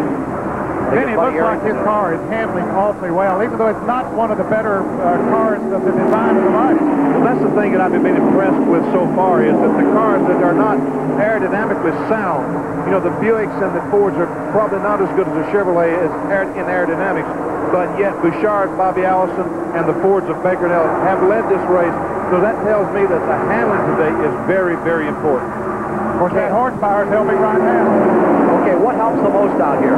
Horsepower, handling, what is it? I think that horsepower and aerodynamics are the most important thing. But all those without a chassis won't work. So it takes a combination of everything, really and truly. Sure looks to me like you've got to have the handle today. There's Bodine nipping away. Right back up in there behind the 7th place car. Car number 3, the Earnhardt car, dancing a little here. Boy, he gets close to that wall as he came off there. 71 laps down. There's Bouchard, the number 5, right behind the 3, and there's that 47 that slipped back. He went up to the lead and just fell back about 5 spots. We saw him a moment ago on the inside coming off turn 4, and he lost his momentum. He got on the inside, and he don't have the aerodynamics and maybe not the horsepower. He lost it a little bit, and he was lucky to be able to squeeze in 5th place. Or the way they gathered him up. There's a problem on Bouchard's windshield, Ken. We see on, of course, they have taped it. During that last caution period, they taped that crack. Hopefully it won't burst open anymore, but with the pressure that you have at 200 miles an hour, it puts a lot of pressure on that glass, especially after you get a small crack. Running 8th on the field, Terry Labonte. Running in 9th is Neil Bonnet, and in 10th is Darrell Waltrip. 72 laps down. Hard to get off these leaders when they're running that tight together, Ned. Just unbelievable racing. We see that Labonte is sticking right up there in that front pack, so apparently that little brush with the wall a few laps back didn't hurt him too much because he's still able to run fast and not hurting a tire. Still another lead change. Kaylee Yarborough goes for it, and car number 28 in. Baker comes along for the bottom. For 2nd spot, Allison relegated to 3rd. Let's go to Chris Economac. Yeah. Well, when those 650 horsepower engines are let go, they put black marks on the track. But when Richard Petty decided he had to stop with his car, it tore up some of the asphalt and a lot of his tires. Just an example of some of the forces that are not acting on these cars today. Now down pit road to Mike Joy. That crack in Ron Bouchard's windshield is something they've dealt with before. Jack Beebe's the car owner. You've had cracked windshields, drop window nets, all kinds of problems like this at this racetrack. Yeah, but I think we've got them all solved now. We've got Wayne on here, and he's doing a good job. He's talking about new crew chief Wayne Bumgardner, and of course they've also won here in 1981. And when that happened, Bouchard credited Baker for teaching him how to draft with the victory. And they're good friends on track and off, and I'm not surprised to see Baker and Bouchard drafting together. We'll see a lot of that this afternoon. Bouchard's going to, he and Buddy Baker are promoting a short track race up in New England next weekend, Ken, and he and Richard Petty and Buddy Baker are all going to be racing against each other at Thompson Speedway. Here they are, back in the main straightaway. It is Cale first. 2nd spot is Baker's car. Then comes Allison, and Bill Elliott lies 4th in the field. So you have those General Motors products intermixed very nicely with the Ford products out there. They're getting equal time as they go down the back straightaway. Seem to be, and they're running fairly equal speed, but Buddy Baker's not content running 2nd. Oh, indeed. Here's Baker going for it again. Buddy Baker taking a shot at leading this race another time, now passing Buddy Arrington. 8 laps deep, 207 miles into the 188 lap Talladega 500 for a near $500,000 purse. 23 cars running the lead lap, and they're all right here battling for first place. At the moment, the lead has been swapped another time, and now it's Terry Labonte's effort in the Dale Inman car. He's up in front. The 2nd place car remains the Buddy Baker machine. And Benny Parsons, I think you picked the right day to come up and watch the race from up here. I really did. If I was going to watch a race from in the booth, this was an excellent day to do it, because I tell you, in the race car, you realize those spots are close. It is close competition, but it don't scare you like watching it from up here. I watch it, Ken, and my heart just jumps in my throat because it looks like they're going to crash every corner of every lap. Does it look that way out there when you're... No, it don't look that bad. You're watching it live here on CBS, and the amazing thing to me is here you have all these runners competing against each other and yet working in concert in such unison. If one has a problem, it's a problem for all of them. And the fact they can run at 200 miles an hour, as we watch right here, are live pictures from Talladega, Alabama, and run so flawlessly and yet really depend so much on each other. They simply exist, Ned. They absolutely do depend on each other a great deal. Ken, a little while ago, we said that they were averaging a lead change every 2 laps. For the last 18 laps, we have had 14 lead changes. Tim Richmond has gone behind the wall. He was one of those that hoped to be up in the front running. Another lead change, and Buddy Baker goes into the lead. Richmond, the 8th retiree from the event. Now there's Bill Elliott getting inside on our 2 car cameras side by side out here. There's there is Jeff Bodine. Last lap at 199.8 miles per hour. That's from Bodine's car. And that's from Elliott's car looking the other way. That's 7th and 8th. Go down to the corner.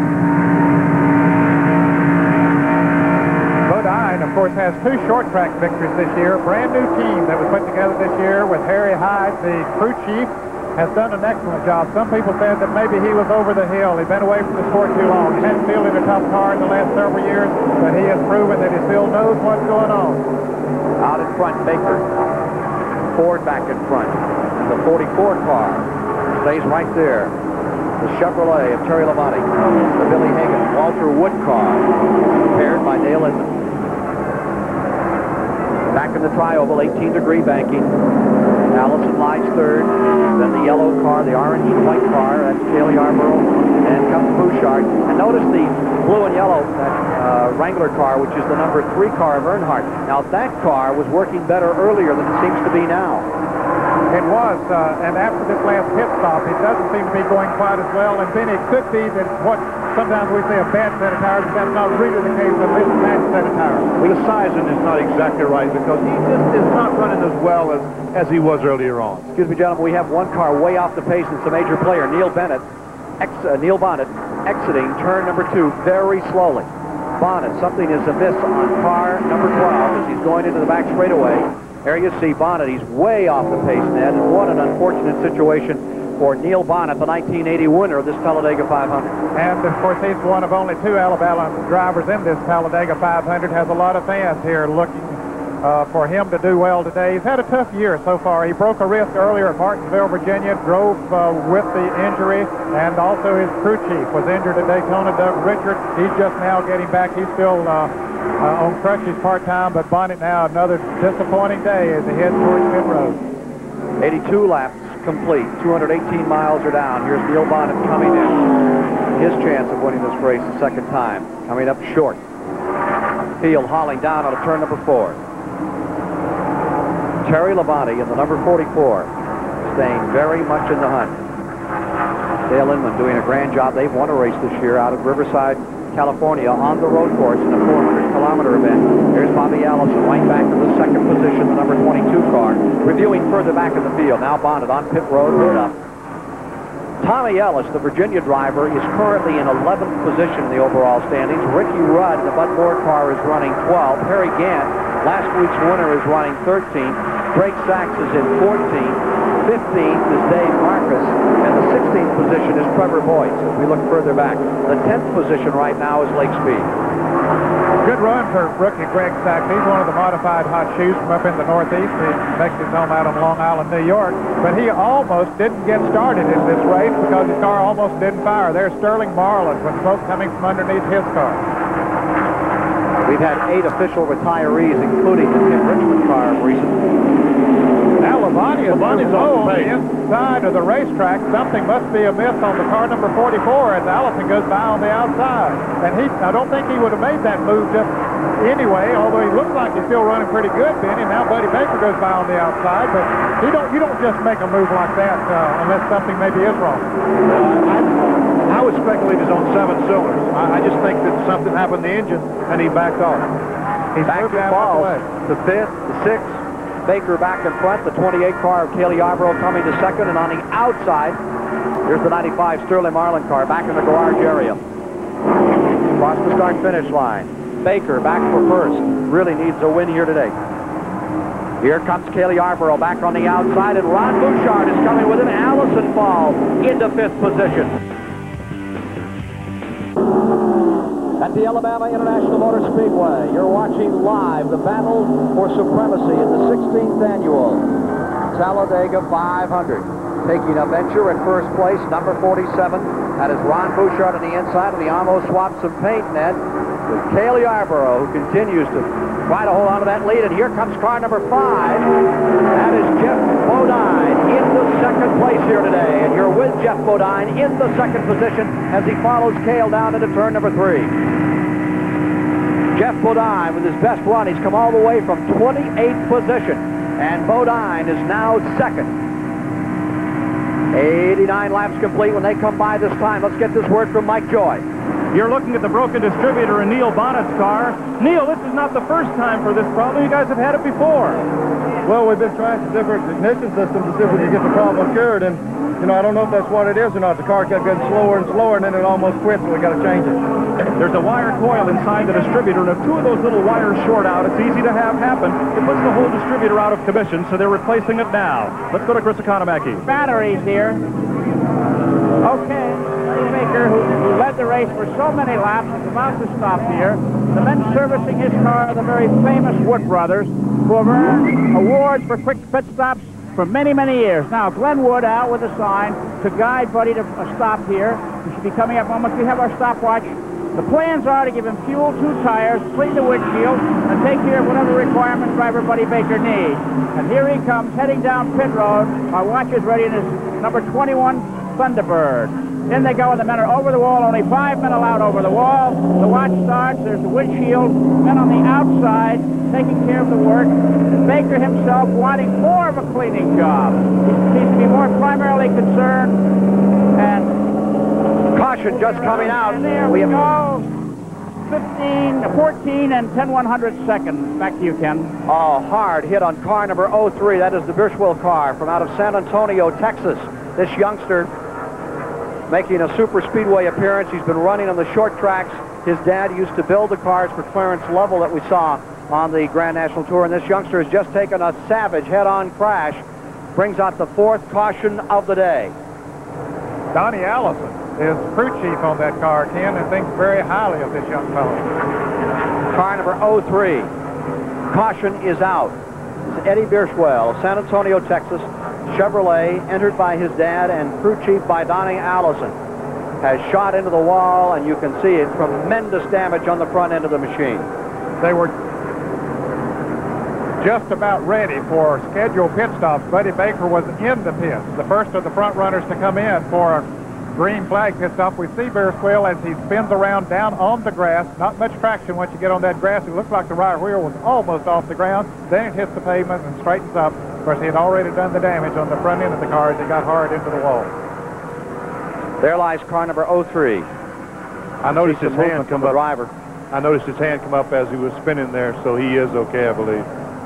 Well, you can testify to the tremendous, just brute strength of a crash like that. As we saw you crash in almost the same place, but the side of the car went in on your car number 55 out here on Friday morning. On Friday morning, he got the front end, I got the right side of the car, but it literally narrowed my car up about 4 inches. Again, it just made it 4 inches narrow, and I just couldn't believe what an impact that car took, and yet everything stayed together. Once again, we're with you live here at the Alabama International Motor Speedway. Benny Parsons, Ned Jarrett, Ken Squire, topside, Chris Economaki and Mike Joy in the pits to bring you all the action of the 16th running of this near $500 million race, in which 93 laps have been completed, 247 miles as we get toward the halfway point. Terry Labonte is staying right up in the hunt, looking for his 2nd win of the season. Behind every driver, like Terry Labonte, like Cale Yarborough, Bill Elliott, there are people whose names the average folks just don't know. One of them is the crew chief on this car, a man named Dale Inman, a man all responsible for so much of what makes this man run.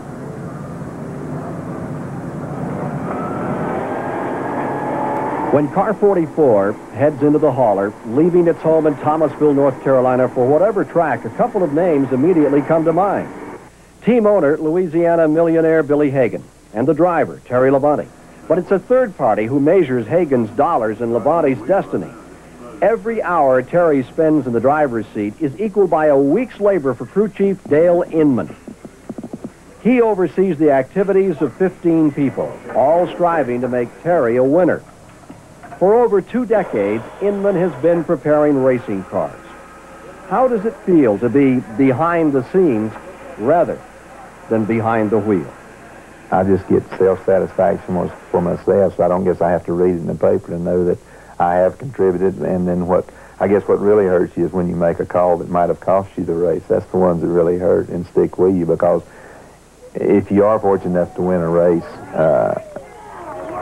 at that point in time in victory circle and everything, you know, you're content and you're happy and everything, but it don't take me long to get to thinking about the next upcoming race, because with the schedule we have to stay right on top of it. Dale Inman's effort to stay on top of it starts at 6 a.m. each morning in Level Cross, North Carolina, just a half-mile up the road from his cousin, Richard Petty. Inman's life is divided between two families. There's his wife, Mary, of 24 years, and their children, daughter Tina, and their son, Jeffrey. And then there's the other family.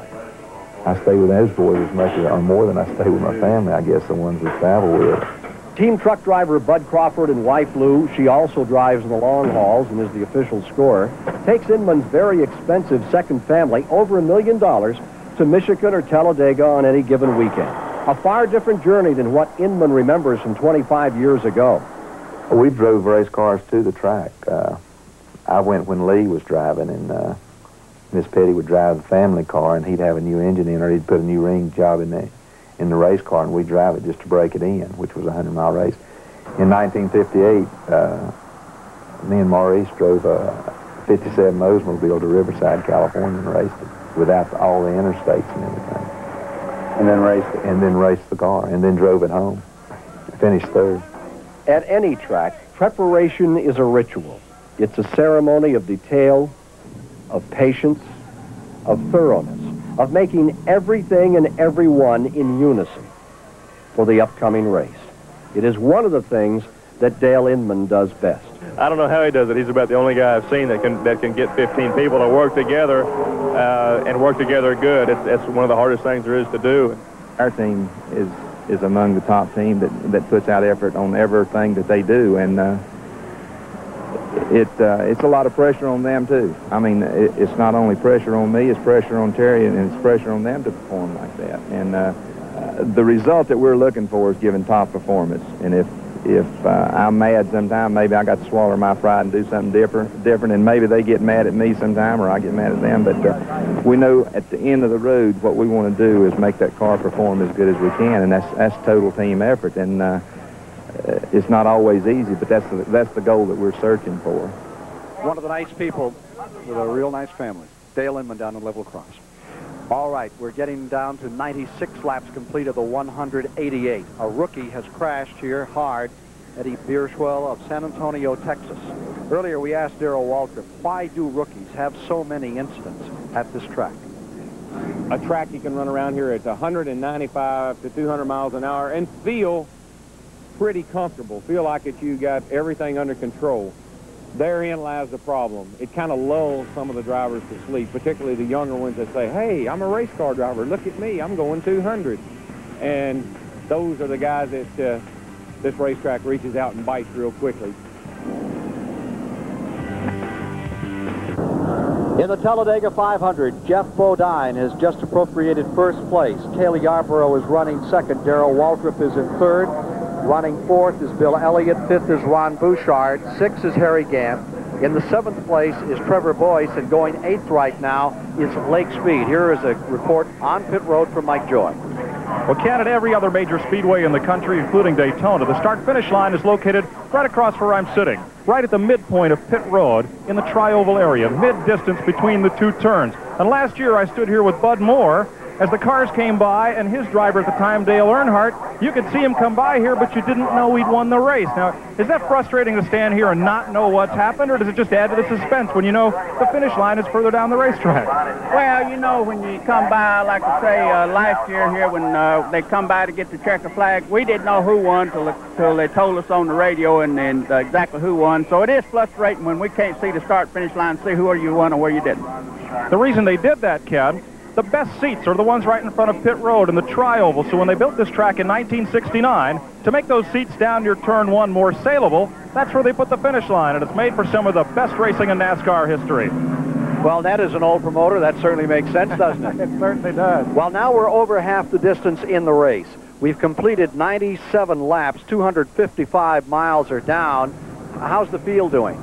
We have 21, amazingly, cars still in the lead lap.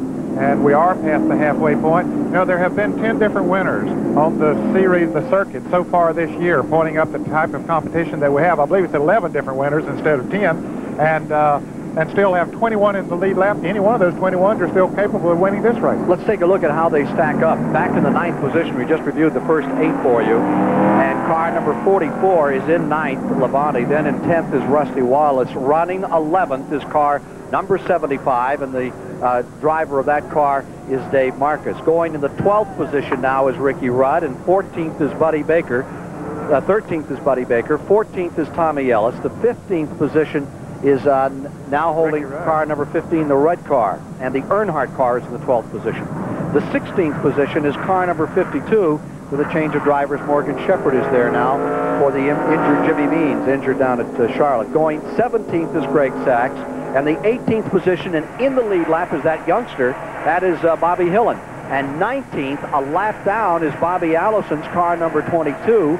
In 20th, being 2 laps down, is car number 71, they're reporting. They're showing Allison a lap down in this report we just had from scoring. I believe that's incorrect right now. He had made a pit stop just a moment ago. In fact, he was lead. He stayed out on the track during this caution longer than most any others. Then he came in for a pit stop.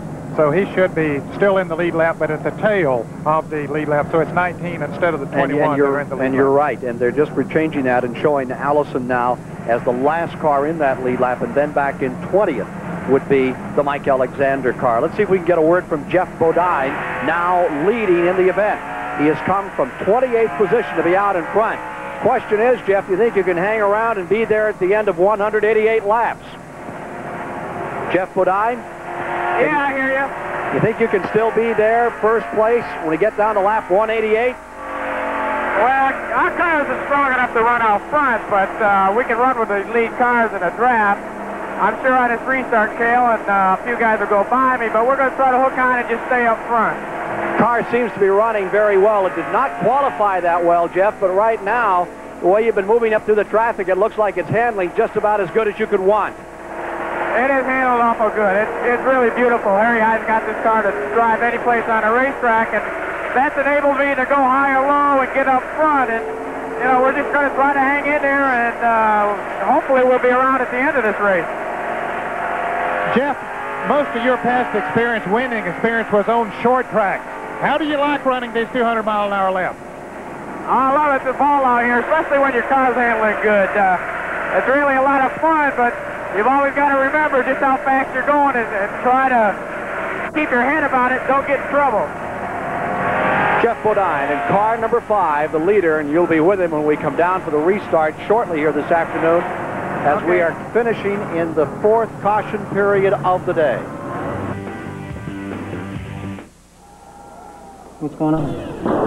360 degrees off our fire ladder camera as we work the 138th lap, and we will have completed 367 miles, about 133 left to go. Heat sometimes is a factor at this race. Has not been a factor here today. It's an ideal day for racing, particularly at Talladega in July. They're able to run the high speeds that we've been seeing here all day long, and also but surprising, I should say, is that the attrition rate has been rather high with the good conditions that we have here. It's overcast, and the temperature is perhaps in the low 80s, which is really good.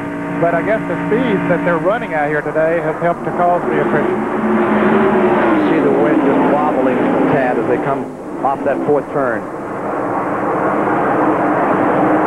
Kenny Reagan, driving only his 23rd race in his whole career, running to that lead lap. He led 1 lap earlier today. First race he's ever led. Good, consistent racer. He came here a couple of years ago, and the first race that he ever ran was here at Talladega. Now, Benny Parsons and I started on some of the dirt tracks before we started racing, and that's what usually recommended. You don't go to the fastest racetrack in the world, but Kenny Reagan did it and did well at it.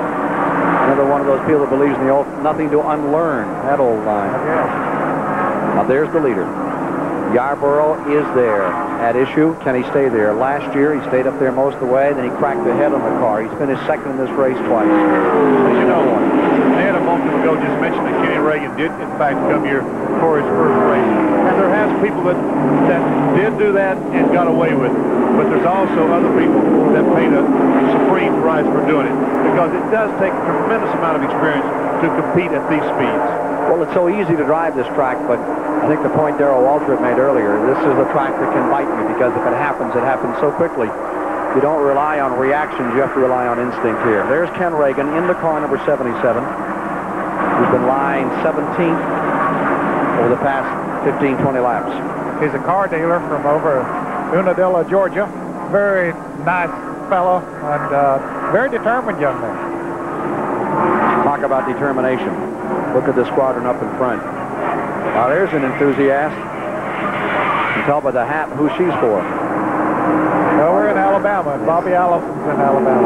Hey, those pictures of the grandstand give you an idea of what could be the newest aerobic exercise.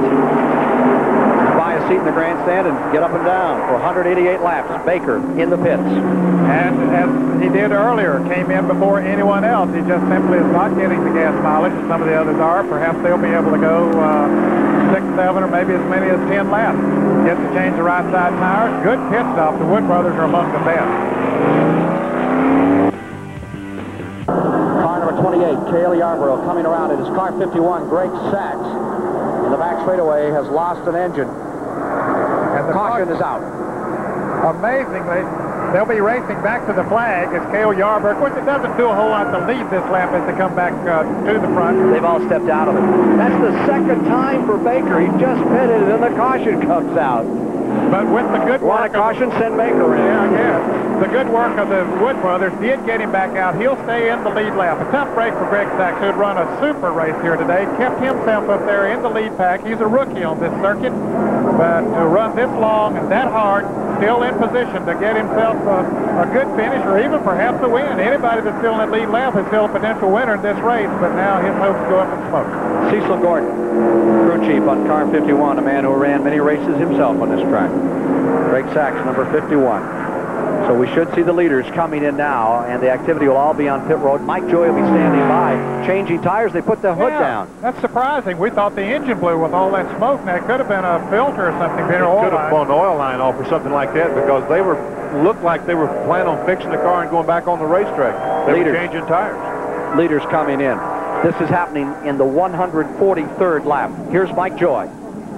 Ready to head to pit road. Waddell Wilson has 4 tires up for Cale Yarborough. Now, they looked carefully at Baker's pit stop to see if he got 4 tires or just gas, just as the caution came out. Cale stays a bit far out from the wall, and they go to the right side first. Richard Bostic with the car up in the air. Joey Knuckles changing the right front tire. No chassis change. They have not changed the wedge on the chassis all day. Now everybody comes around. Bostic with that 65-pound jack, and they will change the left side tires. Let's go to Chris Economaki. Well, this pit stop came at the right time to equalize this race. There's 37 laps to make 100 miles here. There's 43 laps to go. Unlikely that any car can get 43 laps on 1 tank of fuel. So now it's a brand new automobile race. It's like one of those basketball games with the scores 100 even with 5 minutes to go. They'll all have to make one more pit stop, and the pit crew could win or lose it for the drivers today. Back to you, Ken.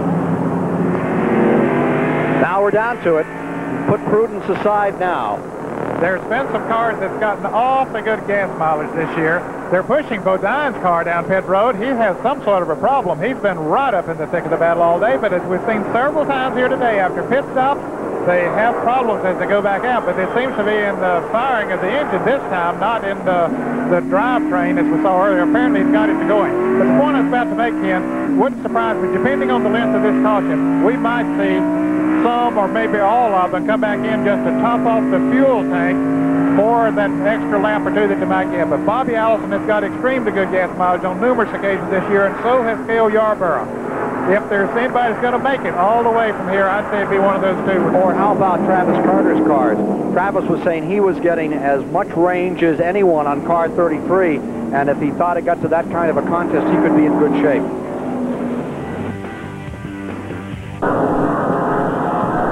We're back with you live at the Alabama International Motor Speedway inside Jeff Bodine's car. Jeff, what happened to you after you came off pit road that time, or as you came out of the pits? Yeah, we ran out of gas on that caution lap just before we entered the pits, and the car wouldn't start. They had to push it. We're okay now, but it just wouldn't start. It didn't have any gas. Boy, you talk about a caution coming at the right time. It did for you then, didn't it?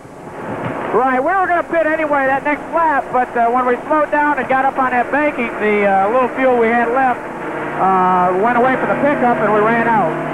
Jeff, how do you feel about your chances at this point now? Well, the car's handling awful good. If we could just avoid some trouble and just hang in there, I think we have a chance at a good finish. There's a lot of cars that are a lot faster and stronger than we are. We can't get out front and go, but you never know on that last lap here at Talladega. Are you going to have to make another pit stop for fuel? Yeah, I think so.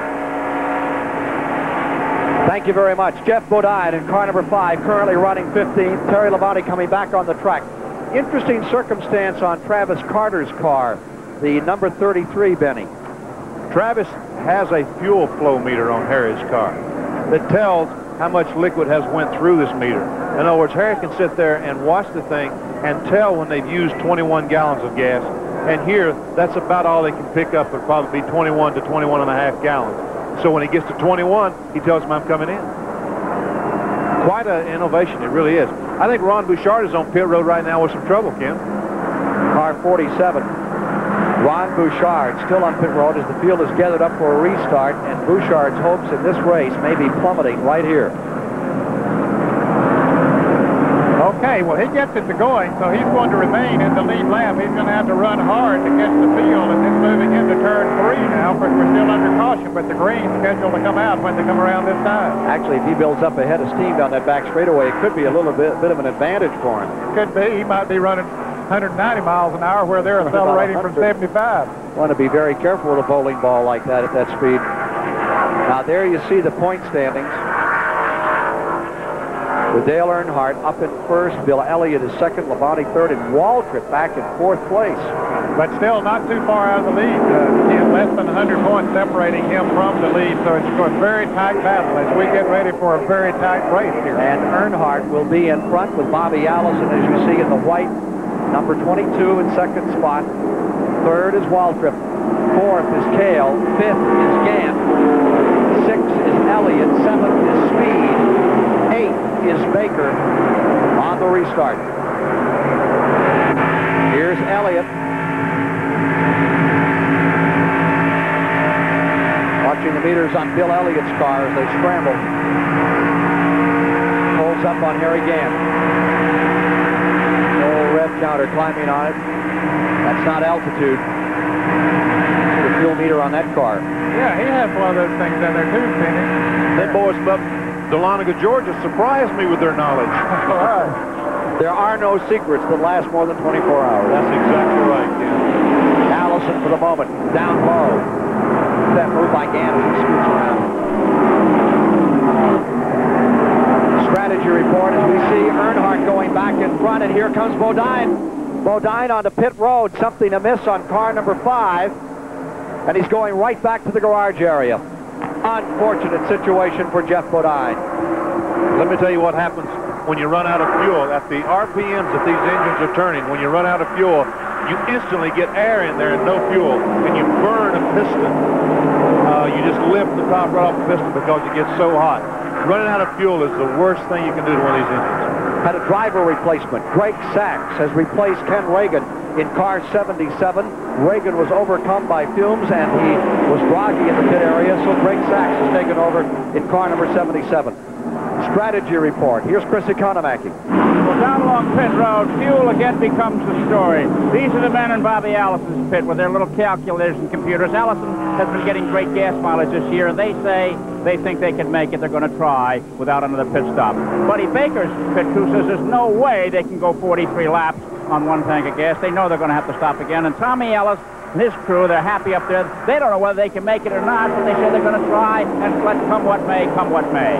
Back to you, Ken. 149 laps completed this time by of 188. 149, 396 miles down. There's Petty, still determined, still trying, well off the pace. Well, Bodine, we saw him coasting into the garage area, and Mike Joy is with him. Jeff Bodine in the garage area, not the place you wanted to end this afternoon. What happened? Engine let go. We're running so darn good. The car was handling great. Hi, everybody back home, Rick.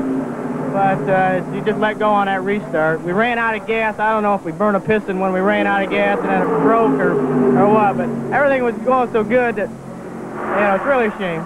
Boy, do you look hot. Not too bad, Mike. I was having a ball. The car handled so good. It drove so good I could go high or low, and I was just having a good time out there. And it isn't too hot. It's very comfortable. Well, here we are. Well, he's won 2 short track races, Ken, but he'll get to luxuriate in the garage the rest of this afternoon. Dale Earnhardt, Kannapolis, North Carolina, leads. 9 career wins. Will this be number 10? Waltrip into second, knocking on the door. First turn.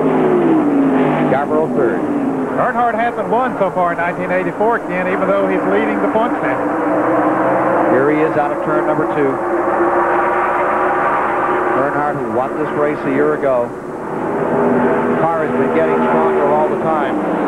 Again, I tell you what, you're looking at a lot of cars, bumper to bumper, that can win this race, that has the car, that has the crew, that has the ability to win this race. And where the winner's going to come from is anybody's guess. Earnhardt first drove in this race in 1978. Will Cronkite and finished 12th. Now he's leading. 150 laps have been completed. More in a moment.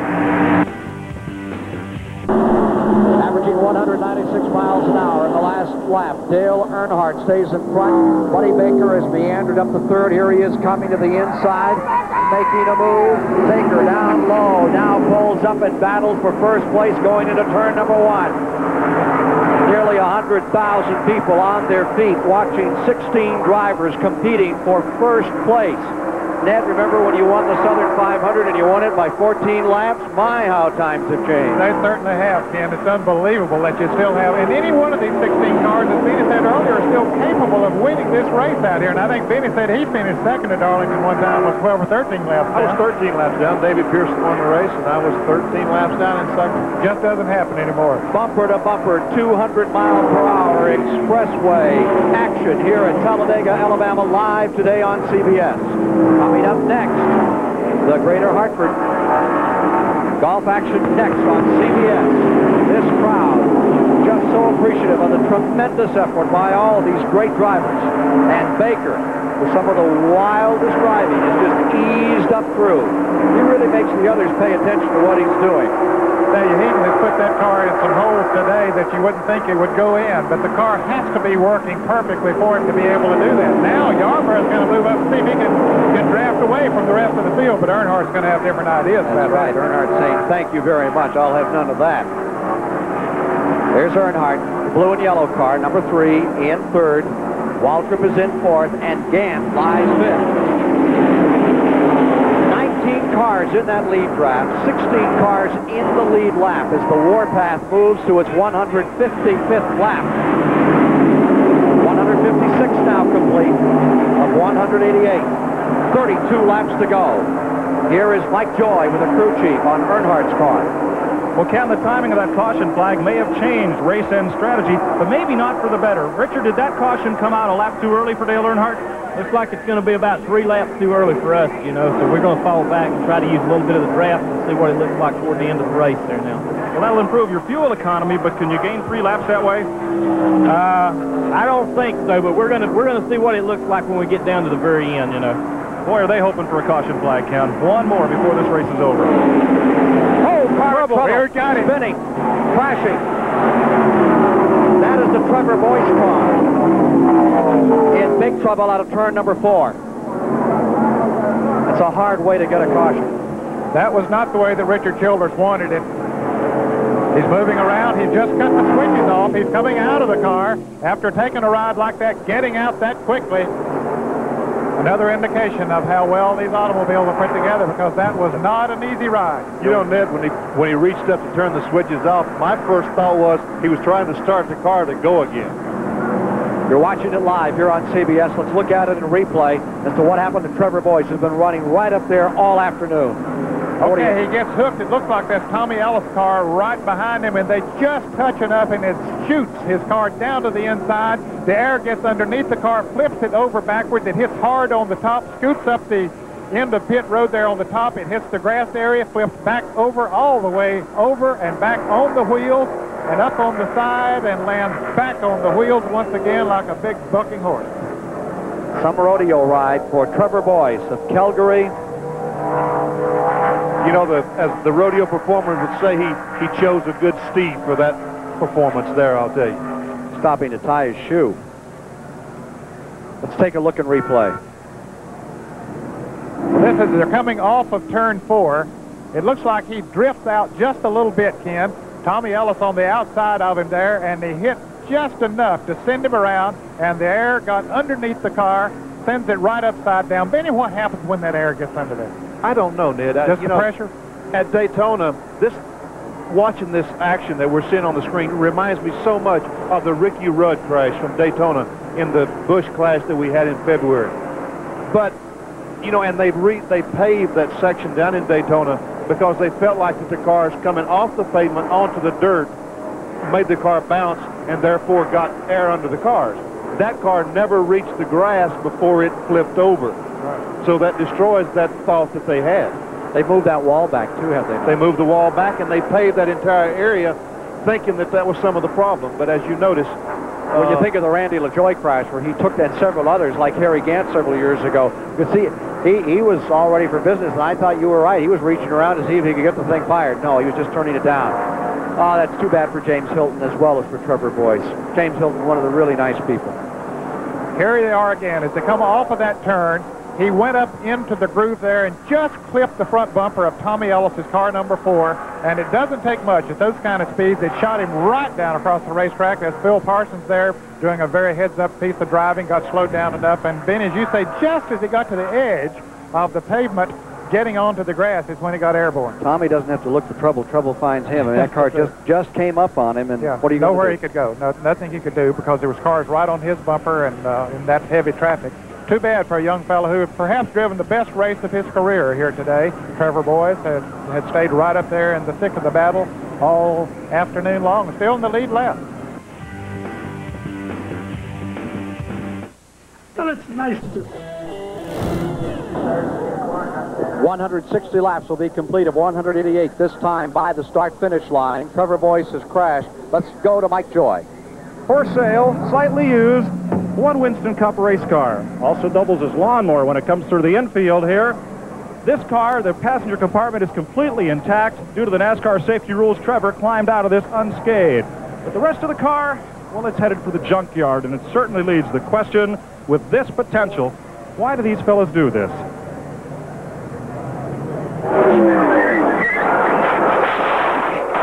As you watch a major incident unfold at 200 miles per hour, it leaves an indelible memory imprint. Those terrifying seconds when a driver's life is in the balance, they're not easily forgotten. So how is it that moments after something as frightening as this, that other drivers go about their business, a business which could tap them next with such seeming ease? It can't happen to me, even though I can show you a few places and broke feet and ribs and cut places. But basically, it always happens to the other fellow, and it's just part of the sport that I have never really thought that much about. Bill Parsons, brother of former Daytona winner Benny Parsons, survived this terrifying series of spirals last May at Talladega, Alabama, and he never looked back. There's nothing like racing to me. It's in my blood. It's all I've ever wanted to do, and it's all I ever want to do. I'm not going to let a little thing like a little crash take it out of me. For brother Benny, it was a different story, briefly. I rode by, and the car was laying there on the roof, front burning. And, I mean, that's probably one of the worst moments of my life. I mean, it really was. It was horrendous. And I thought I would be able to handle it. You know, I just thought I'd be able to, but I couldn't. It doesn't happen often, but when it does, the top drivers mentally put it away. It's called racing attitude. On this level of the game, there is no room for any other attitude. We are back live. They have just taken the green flag. As they approach the first turn, they're coming back to full speed another time. Ron Bouchard of Pittsburgh, Massachusetts, the 1981 winner of the event, is riding in first place as they go down into the back straightaway. In second place is car 75. And that is the Dave Marcus car, the man who won this race many years ago from the pole position, the only man to ever win it from the pole. And then comes Darrell Waltrip in third. We're live with you at the Alabama International Motor Speedway. They will complete 162 of 188 laps this time by. And at Jarrett, we now have 14 cars gathered up to the bench.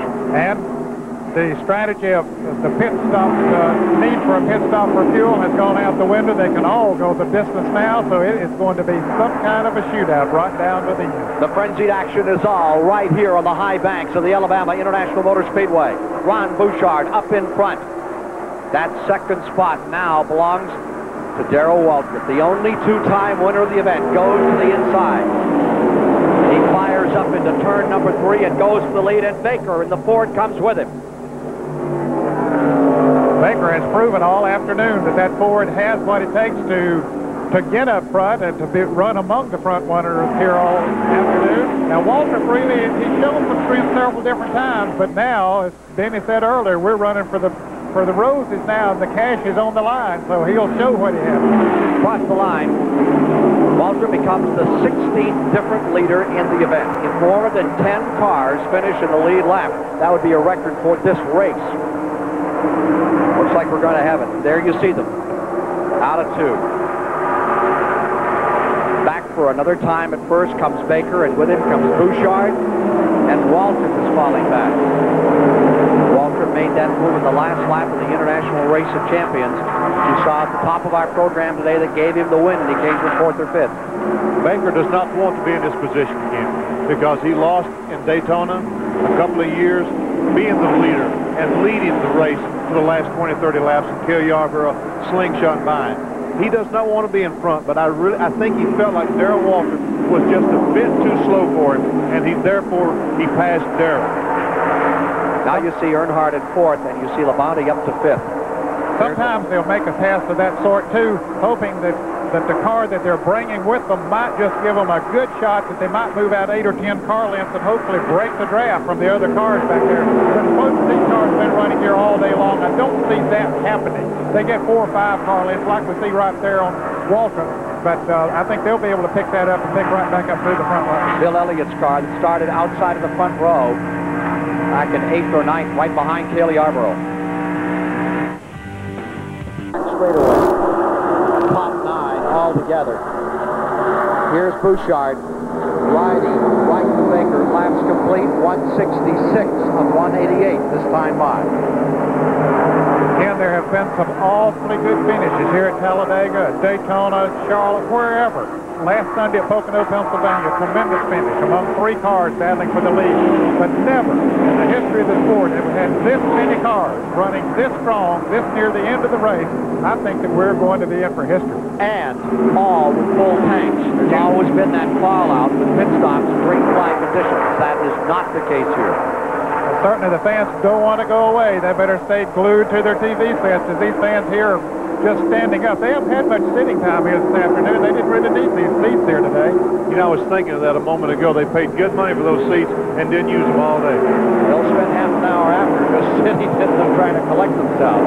Baker, he's led what, 15 times, Ned?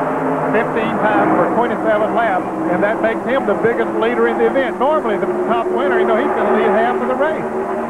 Beginning to switch the positions. You can see Waltrip getting anxious. He comes up to 3rd. Let's go to Chris Economax. Well, Ken, there's smiles up and down pit road here. All the mechanics and crew chiefs have done their work. They all say now that it's up to the driver. There's enough gas to go to the end. The tires are good, and it's a driver's going to win this race, not some piece of strategy or some work by a crew chief. And they're all sitting here relaxing, knowing that their man is capable of winning. Thank you, Ken. 3rd place car is now Waltrip, the man who's won it 2 times. Darrell Waltrip, can you be the first driver to win the Talladega 500 3 times?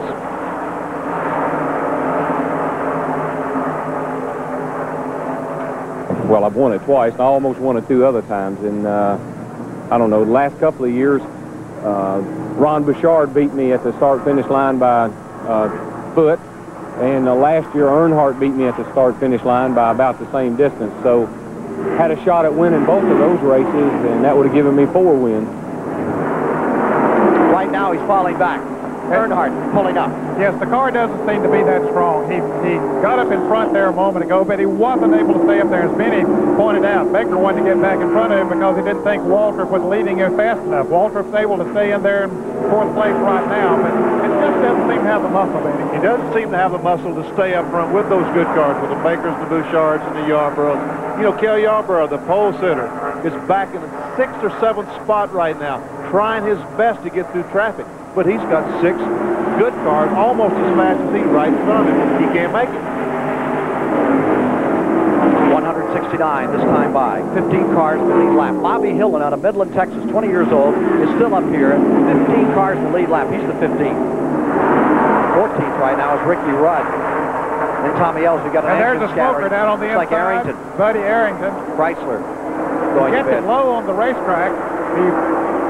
Not he's putting anything out on the track, but he made a very smart move as the leaders were coming around on the outside. He got it down to the low side of the racetrack, and now it's coasting on around. They ran that last lap at well over 200 miles per hour. So they're, what we say up in North Carolina, getting on with the getting on down here. 170 laps this time by will have been completed of the 188. There's the business end of the Talladega 500. Kyle Petty down on the inside. He's been running at reduced speed for some time now. He had an overheating problem early in the race, lost a number of laps in the pit, so he's just trying to ride it out, get whatever points he can. Nearly $500,000 at stake. And the divvy gets pretty small after that first and second place for these fellows. We have these big, high buck teams. Ricky Rudd's sister there. You know, that was one of the other crew members that you thought it was Carolyn Rudd. But, I was watching the race myself. Benny don't pay attention to things like that. Car number 21, Baker stays there. Bouchard right on the rear bumper. He has run a good race here. Very good race. The car is working well down on the inside. Let's get a report on Trevor Boyce. I'm with Dr. Dave Fretz outside the Hardwick Care Center. How is Trevor? How is Trevor Boyce? Trevor's fine. A few bumps and bruises. She'll be sore tomorrow, but no permanent problems. Apparently, Ken, he bumped the number 4 car, got the car a little bit sideways, and then it took off when it hit the grass, but Trevor's resting comfortably, and he's talking with his crew chief about going up to Canada to run a stock car race tomorrow. Buddy Arrington, you saw his car pull into the pits just as he left to join Mike Joy. Bouchard going for first place. Ron Bouchard back to first. Baker to second. Probably that's what Baker wants. And Bouchard might be testing whether going into turn 3 where he made that pass, is that the place he can do it. Now he wants to see, can I stay out front till we get back to the start-finish line? Of course, there's going to be a lot of other things come into play with that many cars still running there at the end. This time he is going to be able to stay up front, but there'll be a lot of other jockeying going on behind him, and that could affect how he comes across the start-finish line. Bill Elliott back to 8th, now sweeps under. Bobby Allison closes up on car number 28. Cale Yarborough, as he continues to make his charge and try to win the Talladega 500. Continues to be a shuffle here. And Bill Elliott has pulled up into 4th. Meanwhile, a change for the lead. Buddy Baker is going back in front. Cale Yarborough trying to pull beneath the car number 3 of Dale Earnhardt. And there lies number 9, Elliott, who's come from 8th up to 4th. Is there an ideal place to be when it comes down to the last few laps, Bill Elliott? It's hard to say, depending on how many cars are left in the lead lap, because that has always changed the situation. If there's only 2 cars left, being second more than likely is the place to be. But if there's possibly 4 or 5 cars left, leading the race may be where you need to be, because if you get all those other guys racing among themselves, you can possibly get out of the way from them. For all the marbles, Elliott has been riding down on the inside, Benny Parsons, and seems to make that car work as well on the bottom side of the track as any car here. He has been as good on the inside as anyone. Terry Labonte just a moment ago passed several cars on the inside and went to second place. He's in the catbird seat right now, but the catbird seat keeps shifting every lap. Someone else has a different perspective at it. Now, Ron Bouchard has gone from 1st to 11th in the last 2 laps. The leader, Baker. Second, Terry Labonte. Third is Earnhardt. There's been one dominating factor up in that front 5. It has seemed to be Earnhardt, but he just hasn't had it to close. Playing it close, is that what he has? And there's Yarborough, line 4. almost touching out of turn 2 at over 200 miles an hour. It'll be 10 laps to go when they come back in, so everybody is trying to jockey now. They will be doing this for the next 10 laps, trying to get themselves in position. Now, Bill Elliott said it'd be different if you got 4 or 5 cars in the lead lap as to your strategy on that last lap. Nobody considered that there might be 14 of them. 66 lead changes. One more will tie the record for this race, held by, well, it goes back to the 1978 year when Lenny Pond won it. They had 67 lead changes. When we can tie it with one more lead change for this event, there is an overall record that's considerably higher based on the race back in May. Here's a report from Chris Economack. I just asked this man, Glenn Wood, how it looked for this driver in the lead. He gave me 3 words. He says, 28's a coming. Well, of course, Cale Yarborough used to drive for that man, Glenn Wood, and he knows how tenacious he can be at times, and he has seen that car run so many times this year. As Benny Parsons mentioned at the top of the broadcast, it has been dominant in practically every race that it has run. Out of turn number 4, back to the tri-oval another time. Baker is getting himself about a 5-car length advantage. Earnhardt is in 2nd, Cale is in 3rd, Labonte is in 4th, Allison is in 5th, Lake Speed is in 6th, Waltrip is in 7th. Bill Elliott is following well back, and look at number 4. Here comes Tommy Ellis out of Virginia. Just doing a grand job on this McClure car, staying right in there. Harry Gant up in front of him, Ron Bouchard on his right flank. Out in front it is still Baker. Baker draws away by 5-car lengths. Bill Elliott right there behind Tommy Ellis, who now puts the pedal down. He has done a great job of just hanging right up there with those leaders all day long. He's never had this much experience in running in the draft for that long of a period of time because he's never had a car that run this long. Sure not like running Langley Field. Here he is back to the tri-oval. Here's Chris Economack. Well, we just asked, we saw Grover and Buddy Baker's pit crew smiling. I said, what's so funny? He said, Buddy just asked what to do. There's no help from down there at this point of the race, believe me. You know, they've got to see 1,000 things going through their minds out there. They got to keep their mind on what they're doing, you know, while they're running at 200 miles an hour, not run over somebody or get too close to somebody and put themselves out of it. But they got to also be thinking, well, what am I going to do to get myself in position to win this race? Every one of them knows they're there, that they got the chance to win the race. The cars run fast enough, as Benny said earlier. They've got all the ingredients there, but just getting themselves in the right position as we get down right at the end of this race.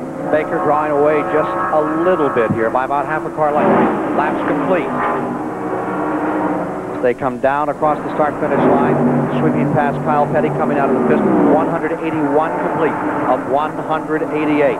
Trying the bottom of the racetrack. Terry Labonte, number 44, the Billy Hagan car. Crew chief Dale Inman goes into 2nd place. The Waddell Wilson car. The Harry Ranier machine of Cale Yarborough lying 4th.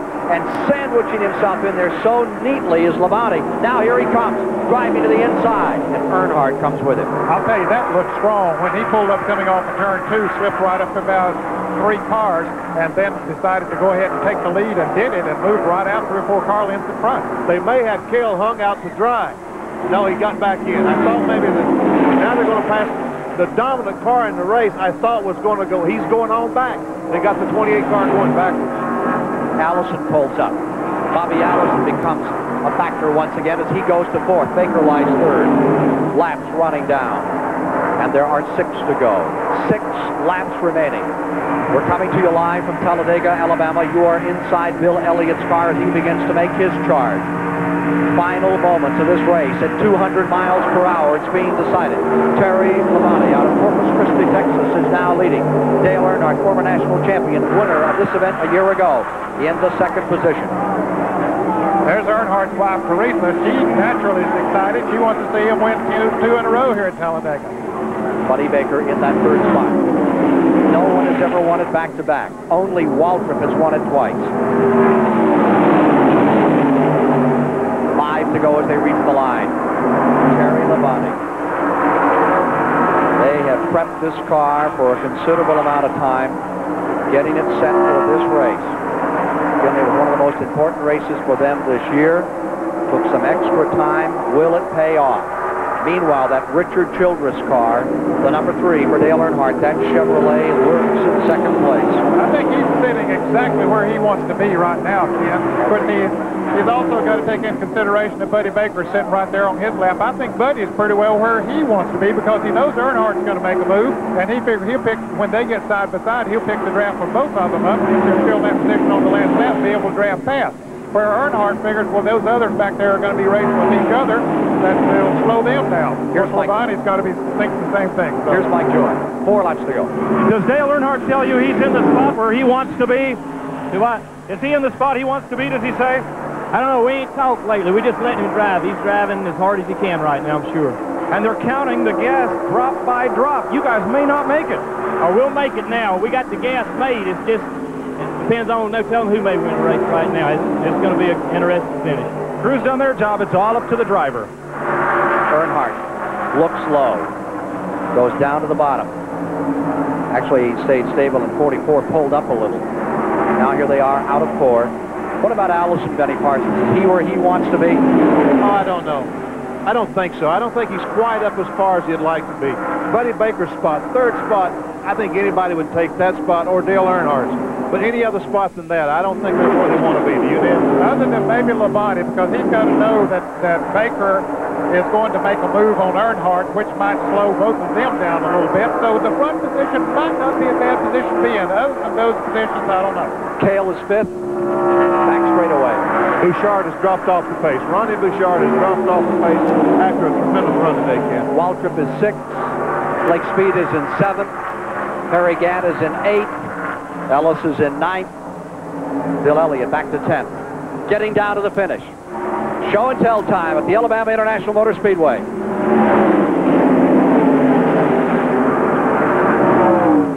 That would be just a fraction over 5 miles. 2 laps to go. Joining us for the Greater Hartford is 2 laps remaining here in Talladega, Alabama. Dale Inman, crew chief for Terry Labonte. Watching that slim lead, knowing that Earnhardt is getting ready to shoot his shot. And here comes the field closing. A record number of cars clustered together, ready to fight it out at 200 miles an hour. And Harry Gant on the inside, the Bandit in the Haldane Burt Reynolds car, number 33, begins to make his move low on the track. He pulls alongside. He's fighting with Buddy Baker now, trying for 3rd. Now, that's one of the better things that can happen to those front 2 cars. Tommy Ellis trying to come up on the inside. They were on the radio trying to get Terry Labonte to get out of the lead, but with all that jockeying going on behind him, he still might be in the best place as they come around for the white flag. 1 lap to go. As this tremendous group of cars thunders into turn number 1. Terry Labonte in front. Earnhardt is there in 2nd. Then in 3rd, it's Buddy Baker on the outside. Bobby Allison is in 4th. Harry Gadd is on the inside in 5th. At 200 miles an hour, all of these cars contesting for the lead. Earnhardt closes ground. He's going to try the high side. Earnhardt going to turn 3 at 200 miles an hour. Winds it up. Fires it in there. And it's Earnhardt going in front. Baker to 2nd. Labonte back to 3rd. It is still Allison in 4th. And now on the inside, Terry Labonte begins to move. Labonte back to 2nd as they switch positions and shuffle down out of the turn. Dale. Great for Earnhardt. They're racing for 2nd back there. Opens the door for Earnhardt. As they come out of the tri-oval, headed for the line. The question will be who will be 2nd. The checkered flag belongs today to the Richard Childress crew. Dale Earnhardt has done it again. The first man to ever win it 2 years in a row. Dale Earnhardt's crowd on pit road, ecstatic, as they've just done it. The first team to ever win the Talladega 500 2 solid straight times. A brilliant maneuver by Earnhardt in the last moments of the race. It was a very brilliant move. Now, he drove Bud Moore's car to victory here a year ago, same sponsor, but Earnhardt has won in 2 different make cars. It was a Ford last year, a Chevrolet here this year. Let's take a look again as well, Ned, for 2nd place as they come to the line. Here's Earnhardt, and as they began to struggle for 2nd, it gave just a bit of an advantage to Dale Earnhardt, who had made his move on the outside, going to turn number 3, broken away from the draft, and took himself to 1st place. And in for 2nd place, hello. It looked like Labonte. Labonte maybe just by a few inches. So that's the story of the 1984 Talladega 500. This man, Dale Earnhardt, is successful and the first man to ever win it 2 years back-to-back. For Ned Jarrett, Chris Economaki, and Mike Joy, this is Ken Squire saying so long from the Alabama International Motor Speedway.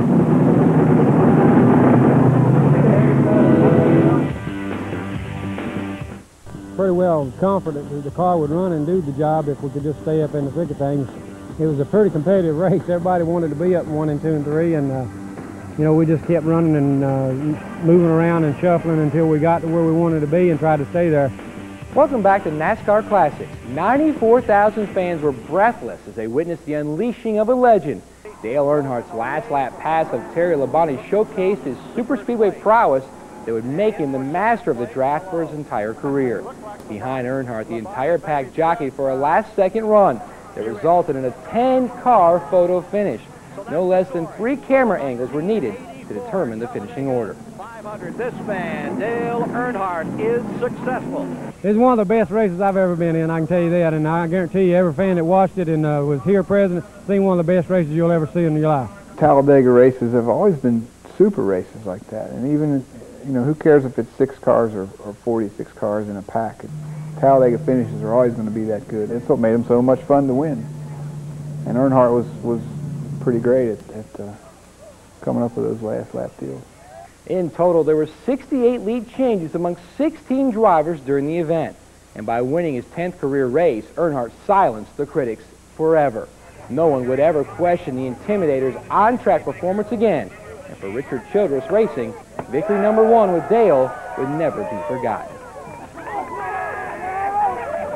That was big. I mean, because we knew one was coming at that point. You know, we'd been close several times already, and we knew that it didn't take long being around Earnhardt that you knew they were coming, and just weren't sure when. And that will always be special.